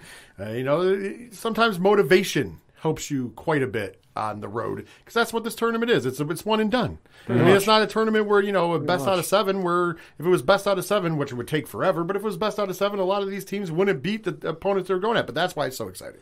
Yeah, just some of the other games you had. Number 1 Gonzaga beat Georgia State. Number 9 Memphis beat number 8 Boise State. Number 4 Arkansas beat number 13 Vermont. Just looking at some of the other ones. Michigan State beat Davidson in the first round. Duke. Close game there, too. For a while until they eventually remembered, oh, right, this is how we play. They beat CS Fullerton 78-61. Down in the East region, you had North Carolina beat Marquette. St. Mary's beat Indiana. UCLA beat Akron. Let's see, and then you got over on the southern side, Arizona beat Wright State. TCU beat Seton Hall. Illinois beat Chattanooga. Tennessee beat Longwood.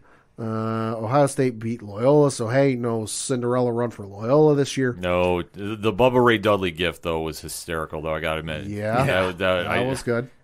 And then in the Midwest, you had Kansas beat Texas Southern. Creighton beat San Diego State. Providence beat South Dakota State. You also had Wisconsin beat Colgate. And then you also had Auburn beat Jackson State. And then you had, in the second round, you had Miami shocking the world and breaking Charles Barkley's heart. Because I know in at least one bracket, Charles Barkley had Auburn winning the whole damn thing because, surprise, he went to Auburn. So you had Auburn, number 2 Auburn losing to number 10 Miami. You had Iowa State beating Wisconsin and shocking them. That was an 11-3 upset. Mm-hmm. You had Providence ending Richmond's Cinderella run at one game. Providence beat Richmond 79-51. Kansas continued its run, beating Creighton 79-72. Villanova beat Ohio State to move on to the Sweet 16. Michigan shocked the world and beat number 3 Tennessee to move on to the Sweet 16. You also had Houston beat Illinois to move on to the Sweet 16, and then Arizona continue its run. Gonzaga beat Memphis to move on to the Sweet 16. Arkansas ended New Mexico's Cinderella run at one game to move on. Texas Tech beat Notre Dame. Duke beat Michigan State, which I know Ken is very happy about. Extremely happy. That this Duke team, like we touched upon, is a very young team. They came back from being down very late. I believe a 13-4 run to seal the win. Yeah. So they did show some heart, and this was classic Tom Izzo versus Coach K. So I love seeing this, and Duke lives on to fight another day. So is the Cinderella story going to happen? Are we going to have that Hollywood ending? Wait and see, ... And then in the East region, and probably the wildest game of the tournament thus far, you had number 1 Baylor taking on number 8 North Carolina. Some dude for Carolina fouled out or got ejected from the game. I forget what it was. Baylor was down 25 points, or 23, 25 points, something like that. It's 25. Baylor came back, tied it. So North Carolina blew a fucking 25-point lead. Stop me if you've heard that one before. and then it went to overtime, and then they almost blew it again, but they ended up winning by the final score of 93-86, knocking out Baylor and knocking out a lot of people's brackets. You also had number 4 UCLA beat St. Mary's, number 3 Purdue beat number 6 Texas, and then number 15 St. Peter's continuing its Cinderella run, knocking off number 7 Murray State 70-60. So your Sweet 16 matchups, which I'll read off your dates and times, and even the network, since the CBSSports.com is so kind enough to provide those. Taking place on Thursday, March 24th at 7:09 p.m. CBS, and I want to know all of these times are subject to like games before them ending on time. So keep track of your local listings. Thursday, March 24th at 7:09 p.m. Eastern on CBS. You have number 1 Gonzaga taking on number 4 Arkansas. Thursday, March 24th at 9:39 Eastern on CBS. You have number 2 Duke taking on number 3 Texas Tech.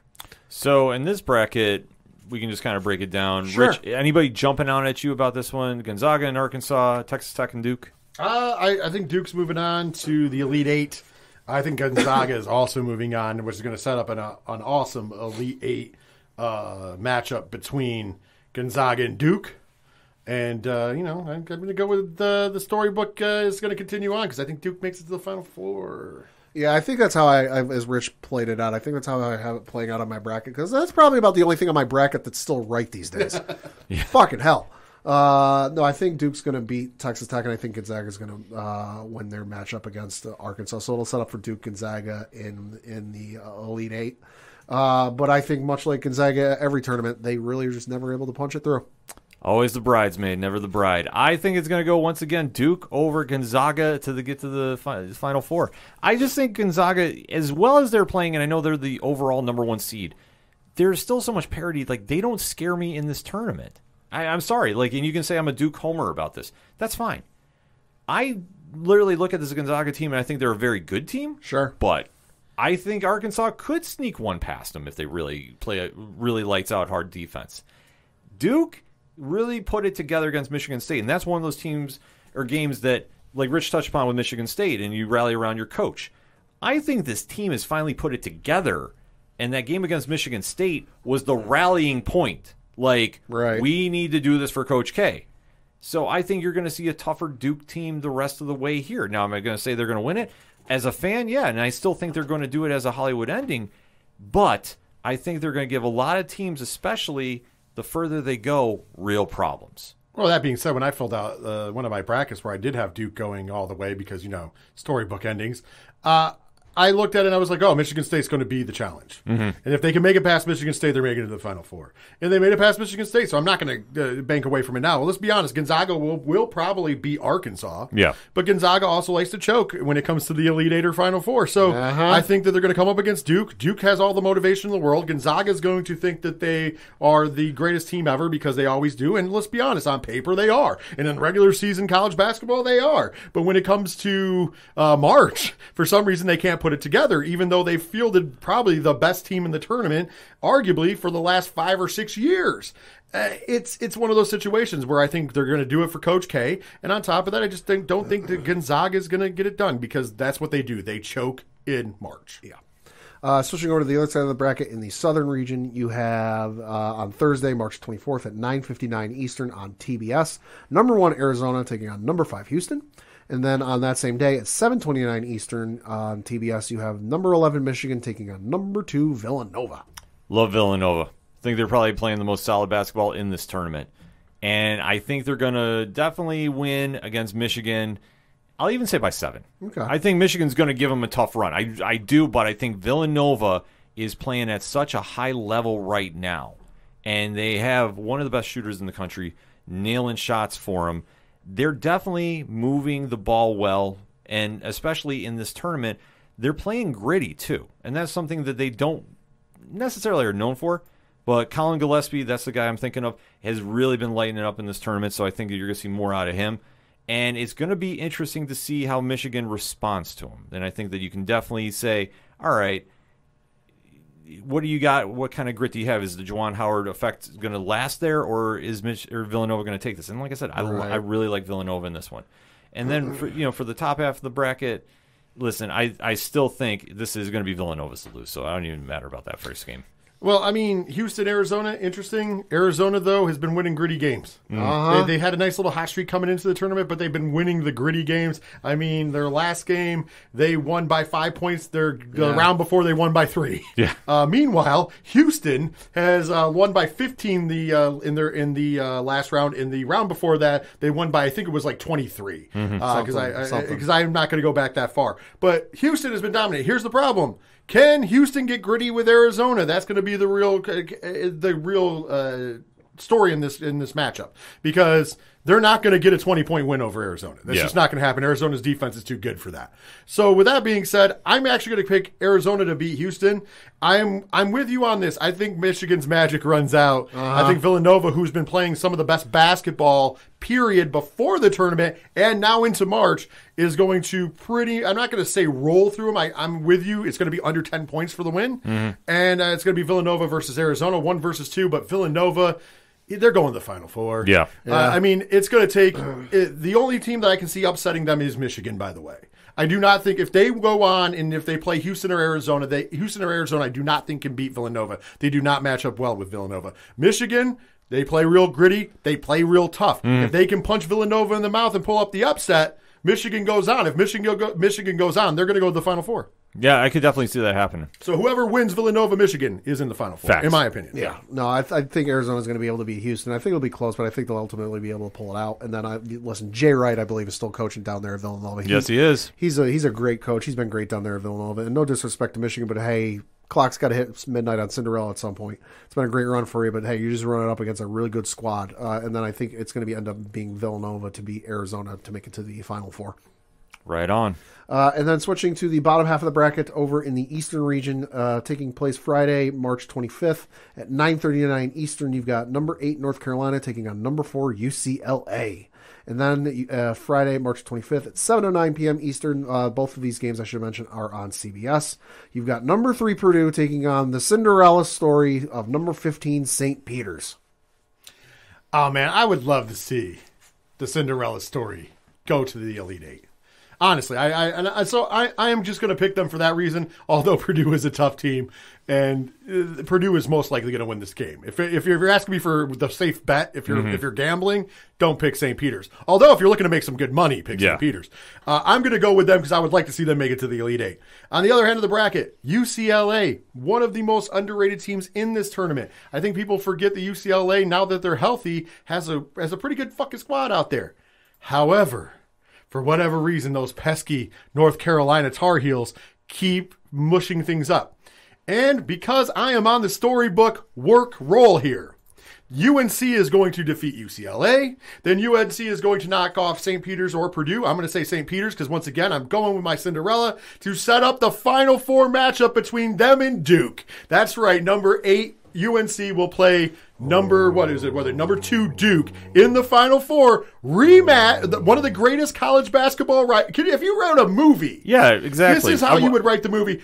The two teams that have been rivals forever. As a matter of fact, UNC handed Duke a loss on Coach K's last home game. And now we're going to see them in the Final Four.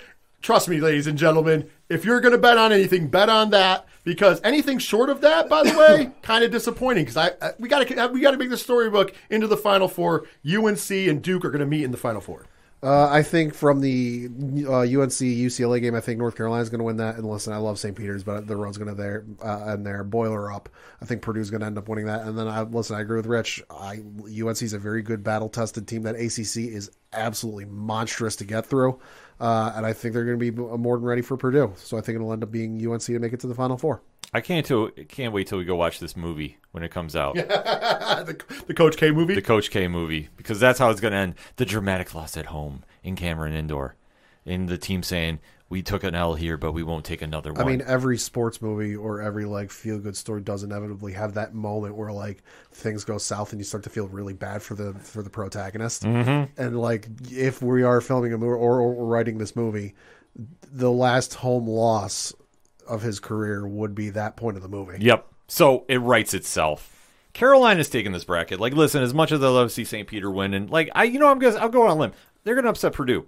they're going to give that false sense of hope that they're going to be able to get there. And everybody's going to rally around them. And that's why it's going to make Carolina so much villains going into that game. That when Carolina crushes the dreams of Cinderella and has to face the mighty Duke Blue Devils in the Final Four. If we're writing this movie, though, UNC's got to beat like St. Peter's by like double digits. Yeah, it got beat by 20, 40. 25, 30. 40. Bill Belichick rules. Yeah, just keep running the score, run them out the gym. It'll be like the original Dream Team in the Olympics. They'll be dropping about 45 on them. But then, what are we writing here for this sports movie? Are we writing the love story, the happy ending, or are we writing a horror film where UNC comes out and dominates Duke to go to the finals? It'll be like a triple overtime. It'll be like when Syracuse took on Connecticut there. No, that was 6. Or 6, yeah. It'll be something like that. That's how it's going to end. It's going to be the fight forever. Like I say, we probably watch way too much wrestling, but this is how it's going down. I'm telling you right now, Carolina's taking this bracket. And then the last region we've got is the Midwest region, where taking place Friday, March 25th, 7:29 p.m. Eastern on TBS. You have number 1 Kansas taking on number 4 Providence. And then Friday, March 25th at 9:59 Eastern on TBS, number 11 Iowa State taking on number 10 the U Miami.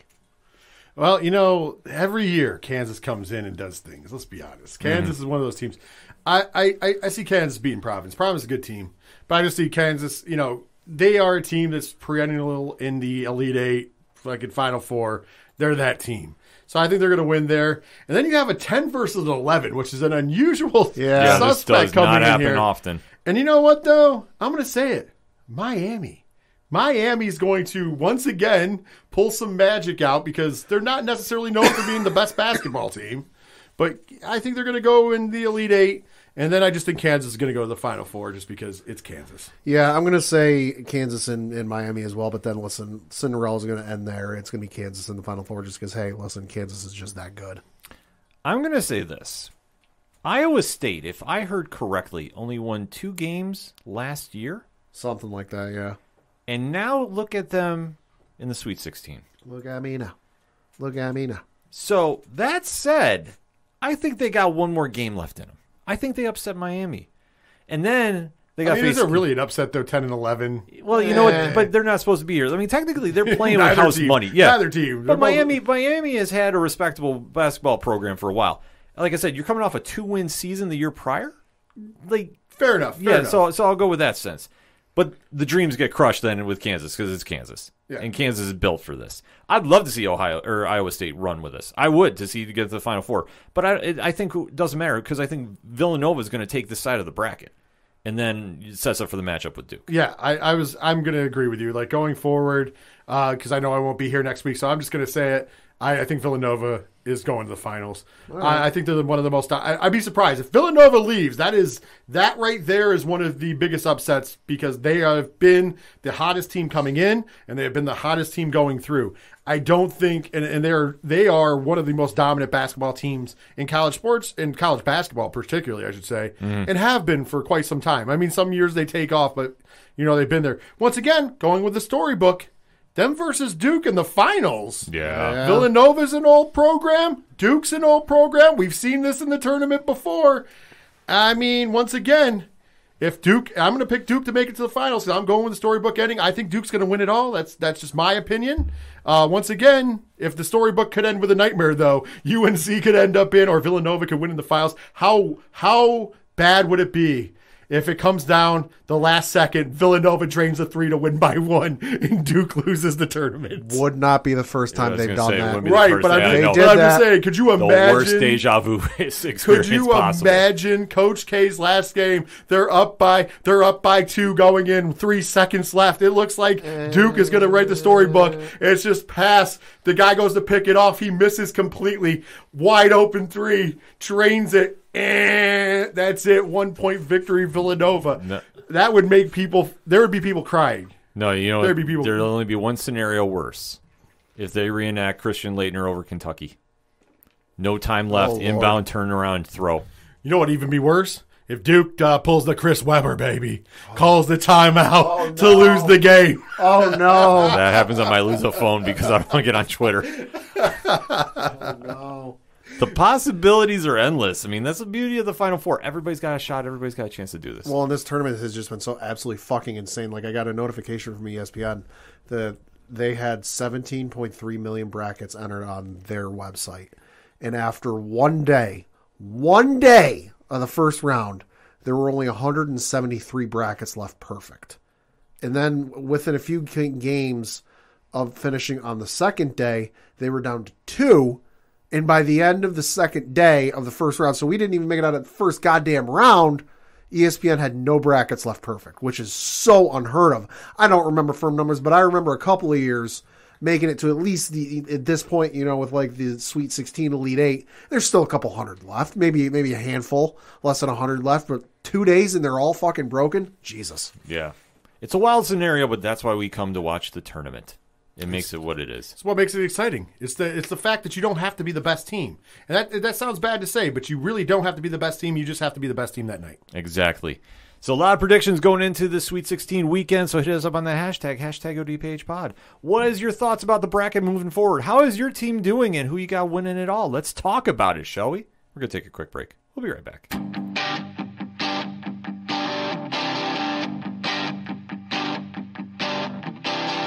This is Tom from Tom Joe Lou, This is Matt from Sideroom Sounds. and you're listening to ODPH Podcast. Wanna go where no one knows my name, to the desert, the oceans, or the plains. 'Cause I wanna... Coming back for the final segment on this edition of the ODPH podcast with Rich from 3FN in the house. Pad, what you got? Got to talk a little local minute because looking at the Binghamton Black Bears schedule from this past week, they lost their game on Friday to the Danbury Hat Tricks by the final score of 8-5. They won their home game on Saturday, March 19th, against Danbury by the final score of 4-3. And then Sunday they played the Delaware Thunder where they lost by the final score of 6-5. Looking ahead to their schedule this coming week, they've got a game Friday on the road in Carolina, playing the Thunderbirds. That is at 7:35 p.m. Eastern. They've got another game in Carolina on Saturday. This is at 6:05 Eastern. And then they close out the weekend again in Carolina, that time at 4:05 Eastern. They return home, however, on Friday, April 1st. That is at 7 o'clock Eastern, playing the Columbus River Dragons. More information and all that good stuff, BinghamtonBlackBears.com. Switching over to some baseball stuff, had some breaking news as we were discussing the show. Nothing huge. It was just some rule changes for this upcoming baseball season. This according to Joel Sherman of the New York Post. The roster has been expanded to 28 men through May 1st. That's since they're going to be doing fucking 9-inning doubleheaders for the entirety of that just to make up time or whatever the fuck they're doing. The automatic runner on second base is going to be in effect for this year in extra innings. And obviously with the universal DH taking place this year, the pitcher can remain DH after being pulled from the mound, aka the Shohei Ohtani rule, because Shohei Ohtani likes to bat when he pitches, despite the fact that there was technically no pitcher hitting in the American League. But it's hypothetical if Shohei Ohtani or some other pitcher decides to bat in the American League, and they get shellacked and they get pulled after 2 outs in the first inning, they still hit as your designated hitter.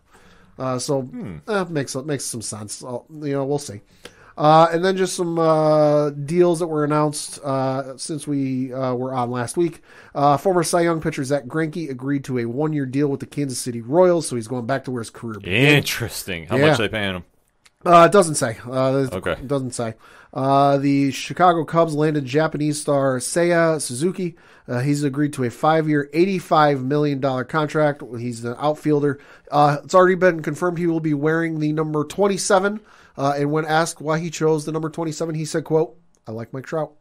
Oh, makes sense. Works for me. The Philadelphia Phillies added free agent outfielder Kyle Schwarber. So he's heading to Philly. So Philly's definitely loading up. Yo.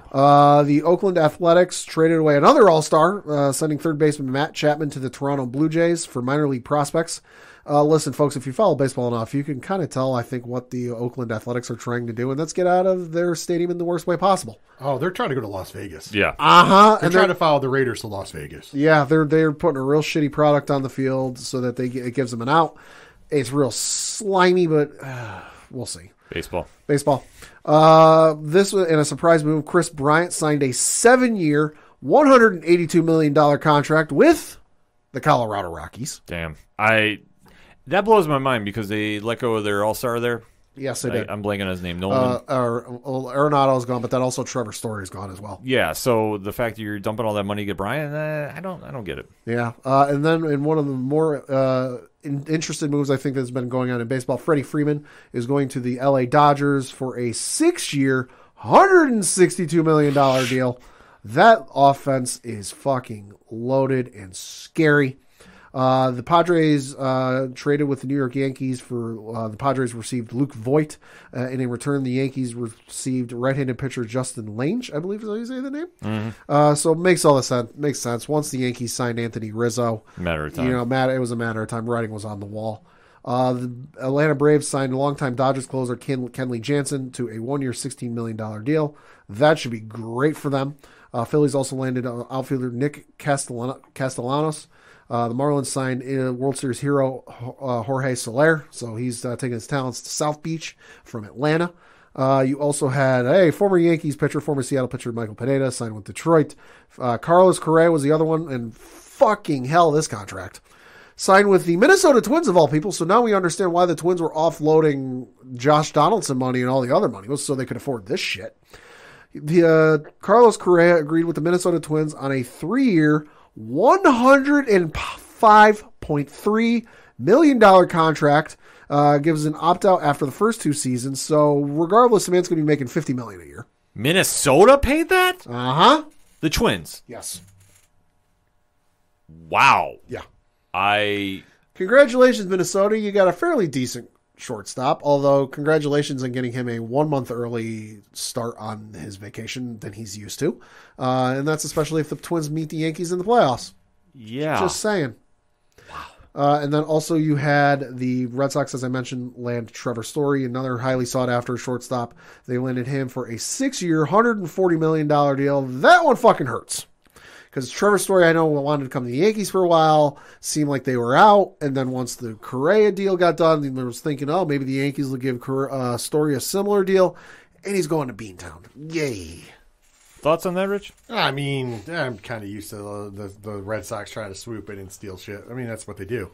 At the end of the day, that doesn't quite worry me. Yeah, I know. The Story deal, I understand. But if you really want to come to the Yankees, come to the Yankees. Like, that's the whole thing. If you really wanted to, the thing about it is, like, I touched upon, like, with Zach Greinke, and I always thought he had one quote, I'll paraphrase a little bit, when he left Kansas City the first time, and he signed with Arizona, I believe. Yes. And they go, why'd you sign there? They gave me the most money. Oh, Not wrong. Yeah. Listen, you go with. I mean, I'll defend anybody who goes somewhere that's giving them the most money. That's just smart business. But on top of that, you got to remember, there's that old saying, everybody wants to play for the Yankees. And the difference of it is there's a lot of people who want to play for the Yankees. But in Major League Baseball, if you really want to play for the Yankees and you're a good player, you're going to be there. Yeah. You're gonna make sure you get there. If not, it is what it is. I mean, it's not like football where you have to. A lot of times guys don't ever end up playing for their favorite team because with salary caps and such, it's a little harder to make the ends meet, especially if you're a good enough player that you're commanding a lot of money. So the Devontae Adams of the world who get to play for their favorite football team don't usually happen. But in baseball, it normally happens unless your name was Manny Ramirez, who never made it in the pinstripe. Hey. Yay.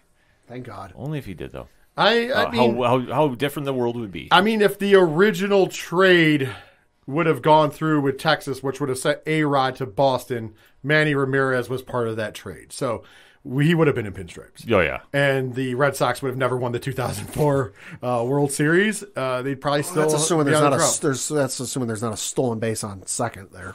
Right. But I'm just saying, if you think about it, all the pieces that ended up giving them getting the win in 2004, most of those pieces were coming to the Yankees. True. It was 6 players for A-Rod. True. But then they were like, well, we can't afford that. So basically the league, I always love defending that because it's like the league, the Texas put themselves in a position where they were going to go bankrupt if they didn't get rid of A-Rod. And so basically it was like, well, who can afford them? Well, the Yankees. And the Yankees made a deal with our enemies, if you will, to just be like, okay, we'll pass them through. We'll take some of the money off the plate and you give us all these prospects. And then they were like, well, we can't afford all that. So, like, not the players, but the salary. And so it was like, okay, I guess we get saddled with this son of a bitch. Yeah. And then, I was not happy with A-Rod ever, including when he had those years where he had video game numbers, because I just never liked him. Greatest walk-up music of all time. This is why I'm hot by Mims. This is why I'm hot. This is why I'm hot. Facts. The most booed man in Yankee Stadium history. Number 13. That's how we refer to him as. Rich, what you got for rounding the bases here? Oh, man, I'm going to talk some wrestling. Wrestling. There it is. I knew it was coming. We, obviously 607 TWS every week is a nice place where myself and Ken M go ahead and dissect everything, all the smaller stuff. Over here, usually talk most of the WWE and AEW stuff, but if you want to check me and Ken M out, we're live on Twitch every Monday night, 8 p.m. Eastern Standard Time, twitch.tv/607podcast. Of course, podcast form 607 podcast. So we're not going to talk about any of the GCW stuff and everything. We have a huge week coming up for 607 TWS where we'll be breaking down the collective this upcoming week. We'll also be breaking down WrestleMania, Ring of Honor card. Everybody's wrestling on WrestleMania weekend, let's be honest. But we got some rumor mill going on about WrestleMania, and for once, not involving Cody Rhodes. Ooh. Hey.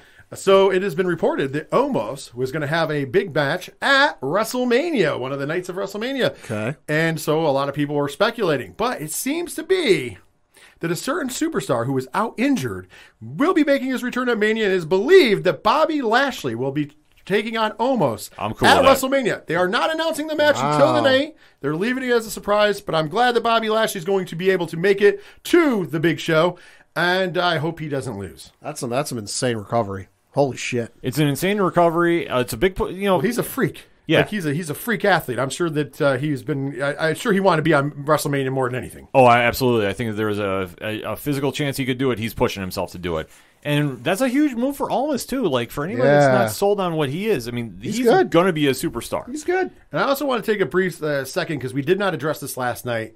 But I want to take when we did 607 TWS. But I want to take a quick second to talk about WrestleMania for a second. There is this weird movement on the internet, and it's not by WWE fans or just casual wrestling fans, because as you know, I don't watch any of the WWE product. Right. Yeah. I keep my eye on it to know what's going on. Obviously, I'm going to watch WrestleMania because that's something that's been part of my life my whole life. And also, WrestleMania usually delivers. There's a few instances where it hasn't. Yeah.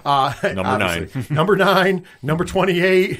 There's a few others. But with that being said, there's this weird movement going on. And like I said, I've noticed it's not necessarily from WWE fans or casual fans. It's mostly with the people with the All Elite in their name. And it's about WrestleMania going back to one night. They're ripping fans off for 2 nights. Ladies and gentlemen, they're not ripping anybody off for 2 nights. First of all, I was at the last WrestleMania. There was one night. That was WrestleMania 35 at the wonderful, beautiful MetLife Stadium in East Rutherford, New Jersey. It was a balmy 50 degrees, and when the sun set, it got down to the 40s somewhere. And it was 8 hours long. I mean, Christ, even Uncle Dave has said that they're not going back to one night. And now, he said, barring something changing or something weird happening, even Uncle Dave has said, no, it's going to be 2 nights going forward. No, I agree. But here's the thing. And I'm going to address these fans. But when it was 8 hours long, I showed up at MetLife at 3 p.m. in the afternoon, and I didn't leave until after midnight. That is a long time to be in a stadium. And that's not even accounting for traffic back to your hotel, which is fucking obnoxious at any stadium. So, with that being said, never again. And I think so here's the thing. WWE has done the smart thing and moved to 2 nights. I don't understand where this gets to ripping off fans. Fans are more than happy to pay to get to WrestleMania and see it 2 nights. I would rather a 4 to 5 hour event over 2 days, so that's still 8 or 10 hours, over a 1 day, 8 to 10 hour event. Here's the other thing. There is, unless you live in some real far off place where internet's not good, you get WrestleMania for $4.99 on the Peacock. Yep. You're not paying AEW $50 a month pay-per-views, or what WrestleMania used to cost you $65. So how is that time consuming for you? If you don't want to watch it, just don't watch it. Well, if they spread out this card looks great, but if they spread it out, they're going to have filler. Well, you know what? Sometimes that filler delivers. I don't know how many people last year thought that Bobby Lashley versus Drew McIntyre was going to be a terrible match. And guess what? It was an amazing match, and that was with a weather shortage. Yeah. That was with a delay on the event for the first time ever at WrestleMania. And I'm going to tell you what, I thought those 2 guys delivered and then some, because that's exactly what I wanted to see from those 2 gentlemen, and it was a great WrestleMania moment. Of course, that night also had a tremendous main event with Bianca Belair realizing her dream over Sasha Banks. Well, and even sometimes you look at a match or a card, they go, oh, that's going to be filler. I remember when I was going through and watching WrestleMania 17, considered one of the best of all time, that I'm looking at the card and there was that gimmick Battle Royal or whatever the hell they had. Sheiky Baby one, baby. And I'm looking at that going, oh yeah, that's a filler. But it ended up being fucking really great. And I'm like, that was fun. That was awesome. It's all about how the performers do in the ring when they're given the time. And spreading it over 2 days is not a bad thing. No, and you got some fans, most fans I would say, will probably be there both nights. But you will occasionally have those people like, all right, I can only spring for one night. Let me pick the night where more of my favorite wrestlers are on. Well, that's the only problem, I guess, is the live ticket. But it is what it is. The live ticket to WrestleMania already costs you a lot of money. So, I mean, at that point in juncture, in my opinion, it's a moot point. I don't think anybody's fighting for this. I think it's just a really dumb idea from people who just don't watch the product.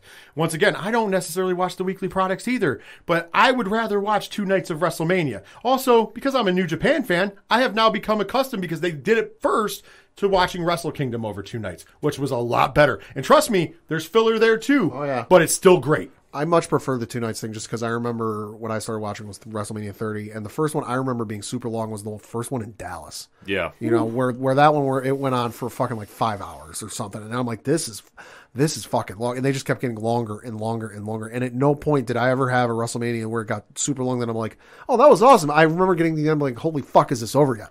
And then they went to 2 nights and I'm like, this is fucking amazing. And I also want to point this out. The same people who are bitching about this will also bitch if somebody's not on the card. Yeah. Oh, yeah. Like, you're going to be like, well, so-and-so didn't even get a match. So-and-so didn't even get pushed. Oh, instead they got Logan Paul on. Why? They're doing all this stuff, and they didn't even put Finn Balor on the card. But then there's 2 nights, and Finn Balor gets on the card, and you're, come on, guys. You got to just let it go. Stop being haters. Most fans, I guarantee if you poll fans, and WWE has, most fans prefer the 2-night setup.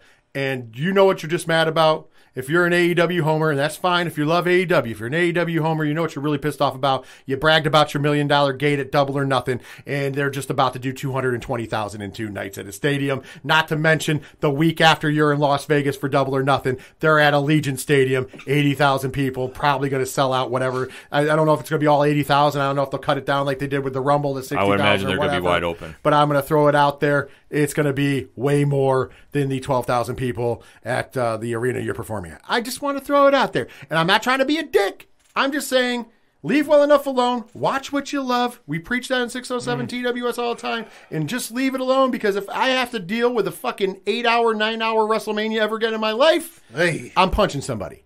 I'm dead serious. 5-hour Revolution was long enough. They were smart. They should have spread it over 2 nights and done 3-hour shows. Just putting that out there. So, listen, the more wrestling content, the better. 2 nights is not much to watch, so go for it. And if you're going to be mad about it, just don't watch the program. Go, watch a rerun of Double or Nothing from last year. It'd be great. Enough said. Exactly. Enough said about that. By the way, there's enough other wrestling going on that weekend. Yeah. Tune in, rewatch something, tune into something else. Trust me, you can find it. Ring of Honor is running Supercard of Honor. New Japan is running 2 or 3 shows from what I saw. Some of them are joint with other companies. The Collective is on. WrestleCon is on. Trust me, there is no shortage in 607 TWS next week. That's why we're going to have a long-ass show, because there's no shortage of events that you can tune into. You can control your own narrative and watch whatever you want. Oh, Jesus. They're running, too, by the way. I know. I know. EC3 lives his gimmick. That's all I'm going to say. By the way, if you guys want to, make it down, we'll get you some kind of thing to donate. And you can donate. You can send me to the VIP so I can just talk shit to one of them for like an hour, because I guess they like verbal abuse. I wonder if one of them gets off on it. I wonder if that's the real deal. It's something, man. EC3 is like he's gonna pull. Basically, he's gonna pull Louis C.K. on you when you're in the room talking shit to him. I don't know. I saw those rules, and I was like, somebody watched the movie Fight Club and took it to heart. Yeah, this is well said. We don't do any of those flippy moves. No Canadian destroyers. Like, if that's in your rule set, that's kind of funny. Yeah, it's a different world in Control Your Narrative. And by the way, that's because none of those guys can do a Canadian destroyer, let's be honest. Facts. So let's close the show talking some UFC, though, because they might be able to do some Canadian destroyers there. I've seen a couple super kicks happen. Pat, this weekend, though, UFC Fight Night was in London. Yeah. And what was the big story from here? Well, so it was one of the better cards I think I've ever seen. I wasn't able to catch the prelims, but I was able to catch the main card. The card was so damn good from start to finish that Dana White decided to give every fighter who won a Performance of the Night bonus. So he gave 9 fighters $50,000 bonuses. And I got to say, the card took place in London. little bit of home cooking for some of the folks who won. You had Jack Shore, who is from Wales. Got a win in there. You had another gentleman from Scotland, also in the United Kingdom, get a win there. Molly McCann, we'll talk about that fight. Liverpool got a win. Gunnar Nelson from Iceland, got a win in there. Also Arnold Allen from England got a win there. Huge win there. Tom Aspinall from Manchester, England, got a win. A little bit of hometown cooking. I would say hometown cooking, but they got up for the fights. I mean, Aspinall defeated Alexander Volkov in the main, and damn, that was a big move for him. That fucking armbar. Yeah, he definitely almost ripped the whole arm off of Volkov. It was a nasty fight, but you know what? This is the thing that when you have a fighter that like Aspinall, who's definitely coming up in the rings, and we talk about the guys that are going to be the next ones for the Francis Ngannous. Yeah. Aspinall is right on the cusp, and I know he called out Tua after this, or Tuivasa. Yeah. Tuivasa, you saw that after the knockout last time, is now in the top 5. That's a fight they're going to make. That's going to be a crazy fight, and I wouldn't doubt the winner of that gets a title shot. I mean, that's just how crazy it is. The one fighter, though, from this card that's making a lot of noise, and I know that we've kind of shown some sound clips from him in our group chats, Paddy Pimbleton. Or Pimblett. Pimblett, yeah. This kid is going to be the next Conor McGregor in the sense of he's going to be the guy you go check out for sound clips. The guy is electric in the ring. Paddy the Blatty, I believe, the bad guy. The Baddie. Yeah, Paddy the Baddie is his nickname. Yep. So he got a very nasty rear naked choke on Vargas for the win, and definitely was celebrating. The whole crowd was absolutely electric around him. And like I say, for this kid, the sky is the limit, and I could see the UFC strapping the rocket pack on. It has to, just because he got into the press conference after the fight, with all the reporters, and he's walking in there in his shorts, no shirt on, fucking slice of pizza folded in half, walking in there. People are cheering for him in the fucking press conference room and chanting his name, and they go, start to finish, what was your reaction to that fight? And he just looks at the reporter and goes, with a mouthful of pizza, goes, that was gangster. Yeah. This kid fucking is a real love deal. this kid. How you feeling about Paddy? I think he's phenomenal. I think that he is a younger version of what Conor McGregor used to be. Talk smack, back it up. I hope he continues on because I like that kind of fighter when they're as long as they're winning and fighting. Yes, I agree with you too. Gunnar Nelson also came back into his winning ways, and he's been around for a while. But the fight the stoppage that really caught me off, got me out of my chair. Molly McCann. Yo, that spinning back elbow. What the fuck? Yeah, she absolutely dropped Luna Carolina, and that was a nasty knockout.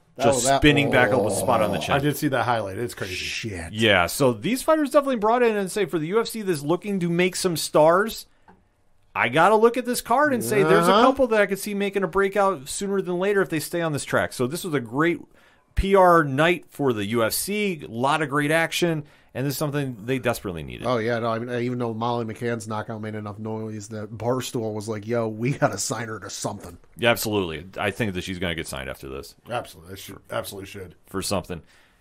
So, as we're winding down the show now, though. I got some breaking news, actually. Ooh. From ESPN. Uh-oh. Yeah. Adam Schefter is reporting that former Chiefs wide receiver DeMarcus Robinson is signing a 1-year deal with the Las Vegas Raiders per his agents at Katz Brothers. How you feeling about that? Last season for the Chiefs, he had 25 receptions, 264 yards, 10.6 average, 33 yards was his longest catch with 3 touchdowns. I'm not assuming the Raiders are bringing him in to be a number 1. Obviously, we have the number 1, but he's going to be a solid number 4 receiver, it looks like. Hey, that's a solid pickup. Raiders are getting loaded, man. Shots fired at the Chiefs. Yes, desperately needed to do. So obviously let them know if you thought last season was a fluke, it's definitely not. So look at that. Right under the wire, they got us one more free agency. Yeah. Can't go wrong with that. So, Rich, since we're closing out the show, why don't you tell the people about 3 Fat Nerds, 8122 Productions, let them know where to find you. Oh, absolutely. Of course, if you would like to drop by and go into our sense of humor and movie reviews and all the nonsense that is pop culture and nerd about the 3 Fat Nerds podcast, you can find us anywhere you get great podcasts by searching 3 Fat Nerds. Of course, that's the number 3, not the word 3. That's for everything I'm going to say here. We're on all the social media platforms, 3 Fat Nerds Pod. Throw an @ in front of it if you have to. You can find us there. Make sure you're following us. Best place to get all the information, though, 812 812productions.com. From the website, you find out all about the Three Fat Nerds podcast, Horror Zone 607, which I co-host. Yes. Our last episode is out right now. Anywhere you get great podcasts by searching Horror Zone 607. We reviewed the movie X and also bring you the biggest horror movie and horror overall news. We talk everything horror there. Of course, also 607 TWS, which I mentioned earlier, twitch.tv/607podcast. Myself, Ken M. We're doing big things over there. The numbers are going up, man. The numbers on the podcast side have been going up and booming. The numbers on Twitch and the replays especially are booming. We wish we could build that live one up, but that's okay. I'm liking where everything's going. It's all trending up, and we're there for it. We got a couple big weeks coming up on 607 TWS. Next week, we are previewing everything that is WrestleMania weekend, including the Collective, Ring of Honor, the New Japan shows that are going down. Of course, WrestleMania itself. I mean, obviously, we're going to talk about that. And then the following week, we're going to have a little WrestleMania hangover. We're going to give you our reviews for WrestleMania, for the Collective, for Ring of Honor, all the cards going down. And we're also going to be joined by a very cool guest who is going to be doing big things in the wrestling business in the future. Of course, that is Super B. Brandon Sevilla will be in studio on April 4th to go over all those great things. And also, he's going to be talking about the next event that he's going to be doing, which is the Excite event going on that upcoming weekend after that. Mm-hmm. With that being said, also, like I said, you can find the TeePublic store if you'd like to buy some swag. As Ken M mentioned, there's a big sale going on, I guess, so go in there. You can get some Horror Zone swag, Three Fat Nerds swag, 607 TWS swag. More to come soon, so keep your eyes peeled on that as well. And of course, if you would like to also support us monetarily and help support everything that goes on with the streaming, podcasting, and all that crazy stuff, you can go ahead and join the Patreon, patreon.com/8122productions. Little as $1 a month, you get a ton of extra bonus content. And we try, as fat guys, we try to overcompensate, but there's some really cool stuff going down over there on Patreon. And, hey, come on, join. Of course, you never know. Ken M drops in on that Patreon feed sometime as well. This is true. I swing by every now and then. So we have some fun over there. So go support us out. And like I said, all that information is on 8122productions.com. And you can also find the link to it at ODPHpodcast.com because they're right on the Friends of the Show page. So you go under the classifieds, you click on Friends of the Show, boom! They're right there. How easy is that? But also while you're at the website, you can check out all the music that you hear on the whole 607 podcast family, like Brian Wolf, who will be closing the show out tonight. You can also check out Parlay Points, which has the comics blogs, the wrestling blogs, which is a companion piece to this podcast, and 607 TWS, which the views on that are coming back huge, too, by the way. So if you're not sure about all our wrestling talk, I mean, we could do the whole self-brag that both 607 TWS, ODPH are in the top 100 of Apple Podcast wrestling's charts. Just kind of putting that out there. We're doing big things, top 100, 125. So it's a big movement going on right now. So if you like that wrestling coverage, that's where you go to. But you get to it from ODPHpodcast.com because it has everything that is the ODPH and 607 podcast right there, including that TeePublic store. Biggest sale on record that I can remember going on this week. So we'll definitely be posting about that too, so definitely keep your eyes out and go get some gear. Go get some swag. Go get some stickers. Go get some mugs. There's a ton of great stuff to go get. Support your favorite indie podcasts. Of course, support 607 Podcasts as well. Rich, thank you as always for swinging by, brother. Oh, I'm happy to do it. I love talking football. I mean, that's why I come in here to do it every so often, and I couldn't wait to talk about this week's with all the happenings. So this is definitely the most exciting offseason I can remember in quite some time. I mean, I know some teams aren't doing a ton, but some teams don't have to do a ton. But, I mean, have we seen this many stars move and re-sign for big bucks like this in a long while? I mean, it's crazy amount. And there's still people out there.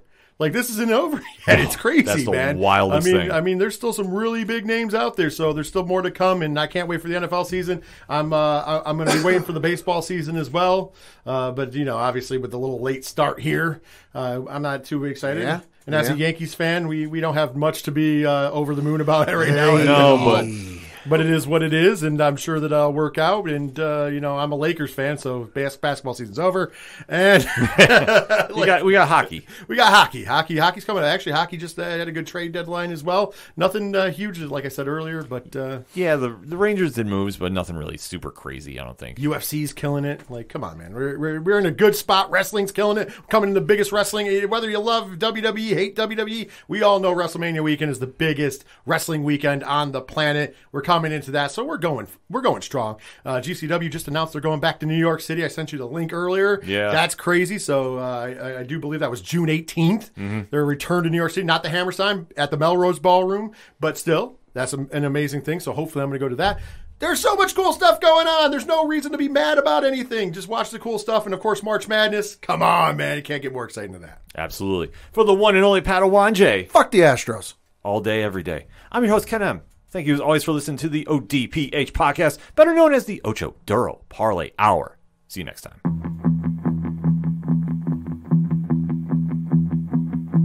Gonna be down to the punch. Gonna be down to the punch.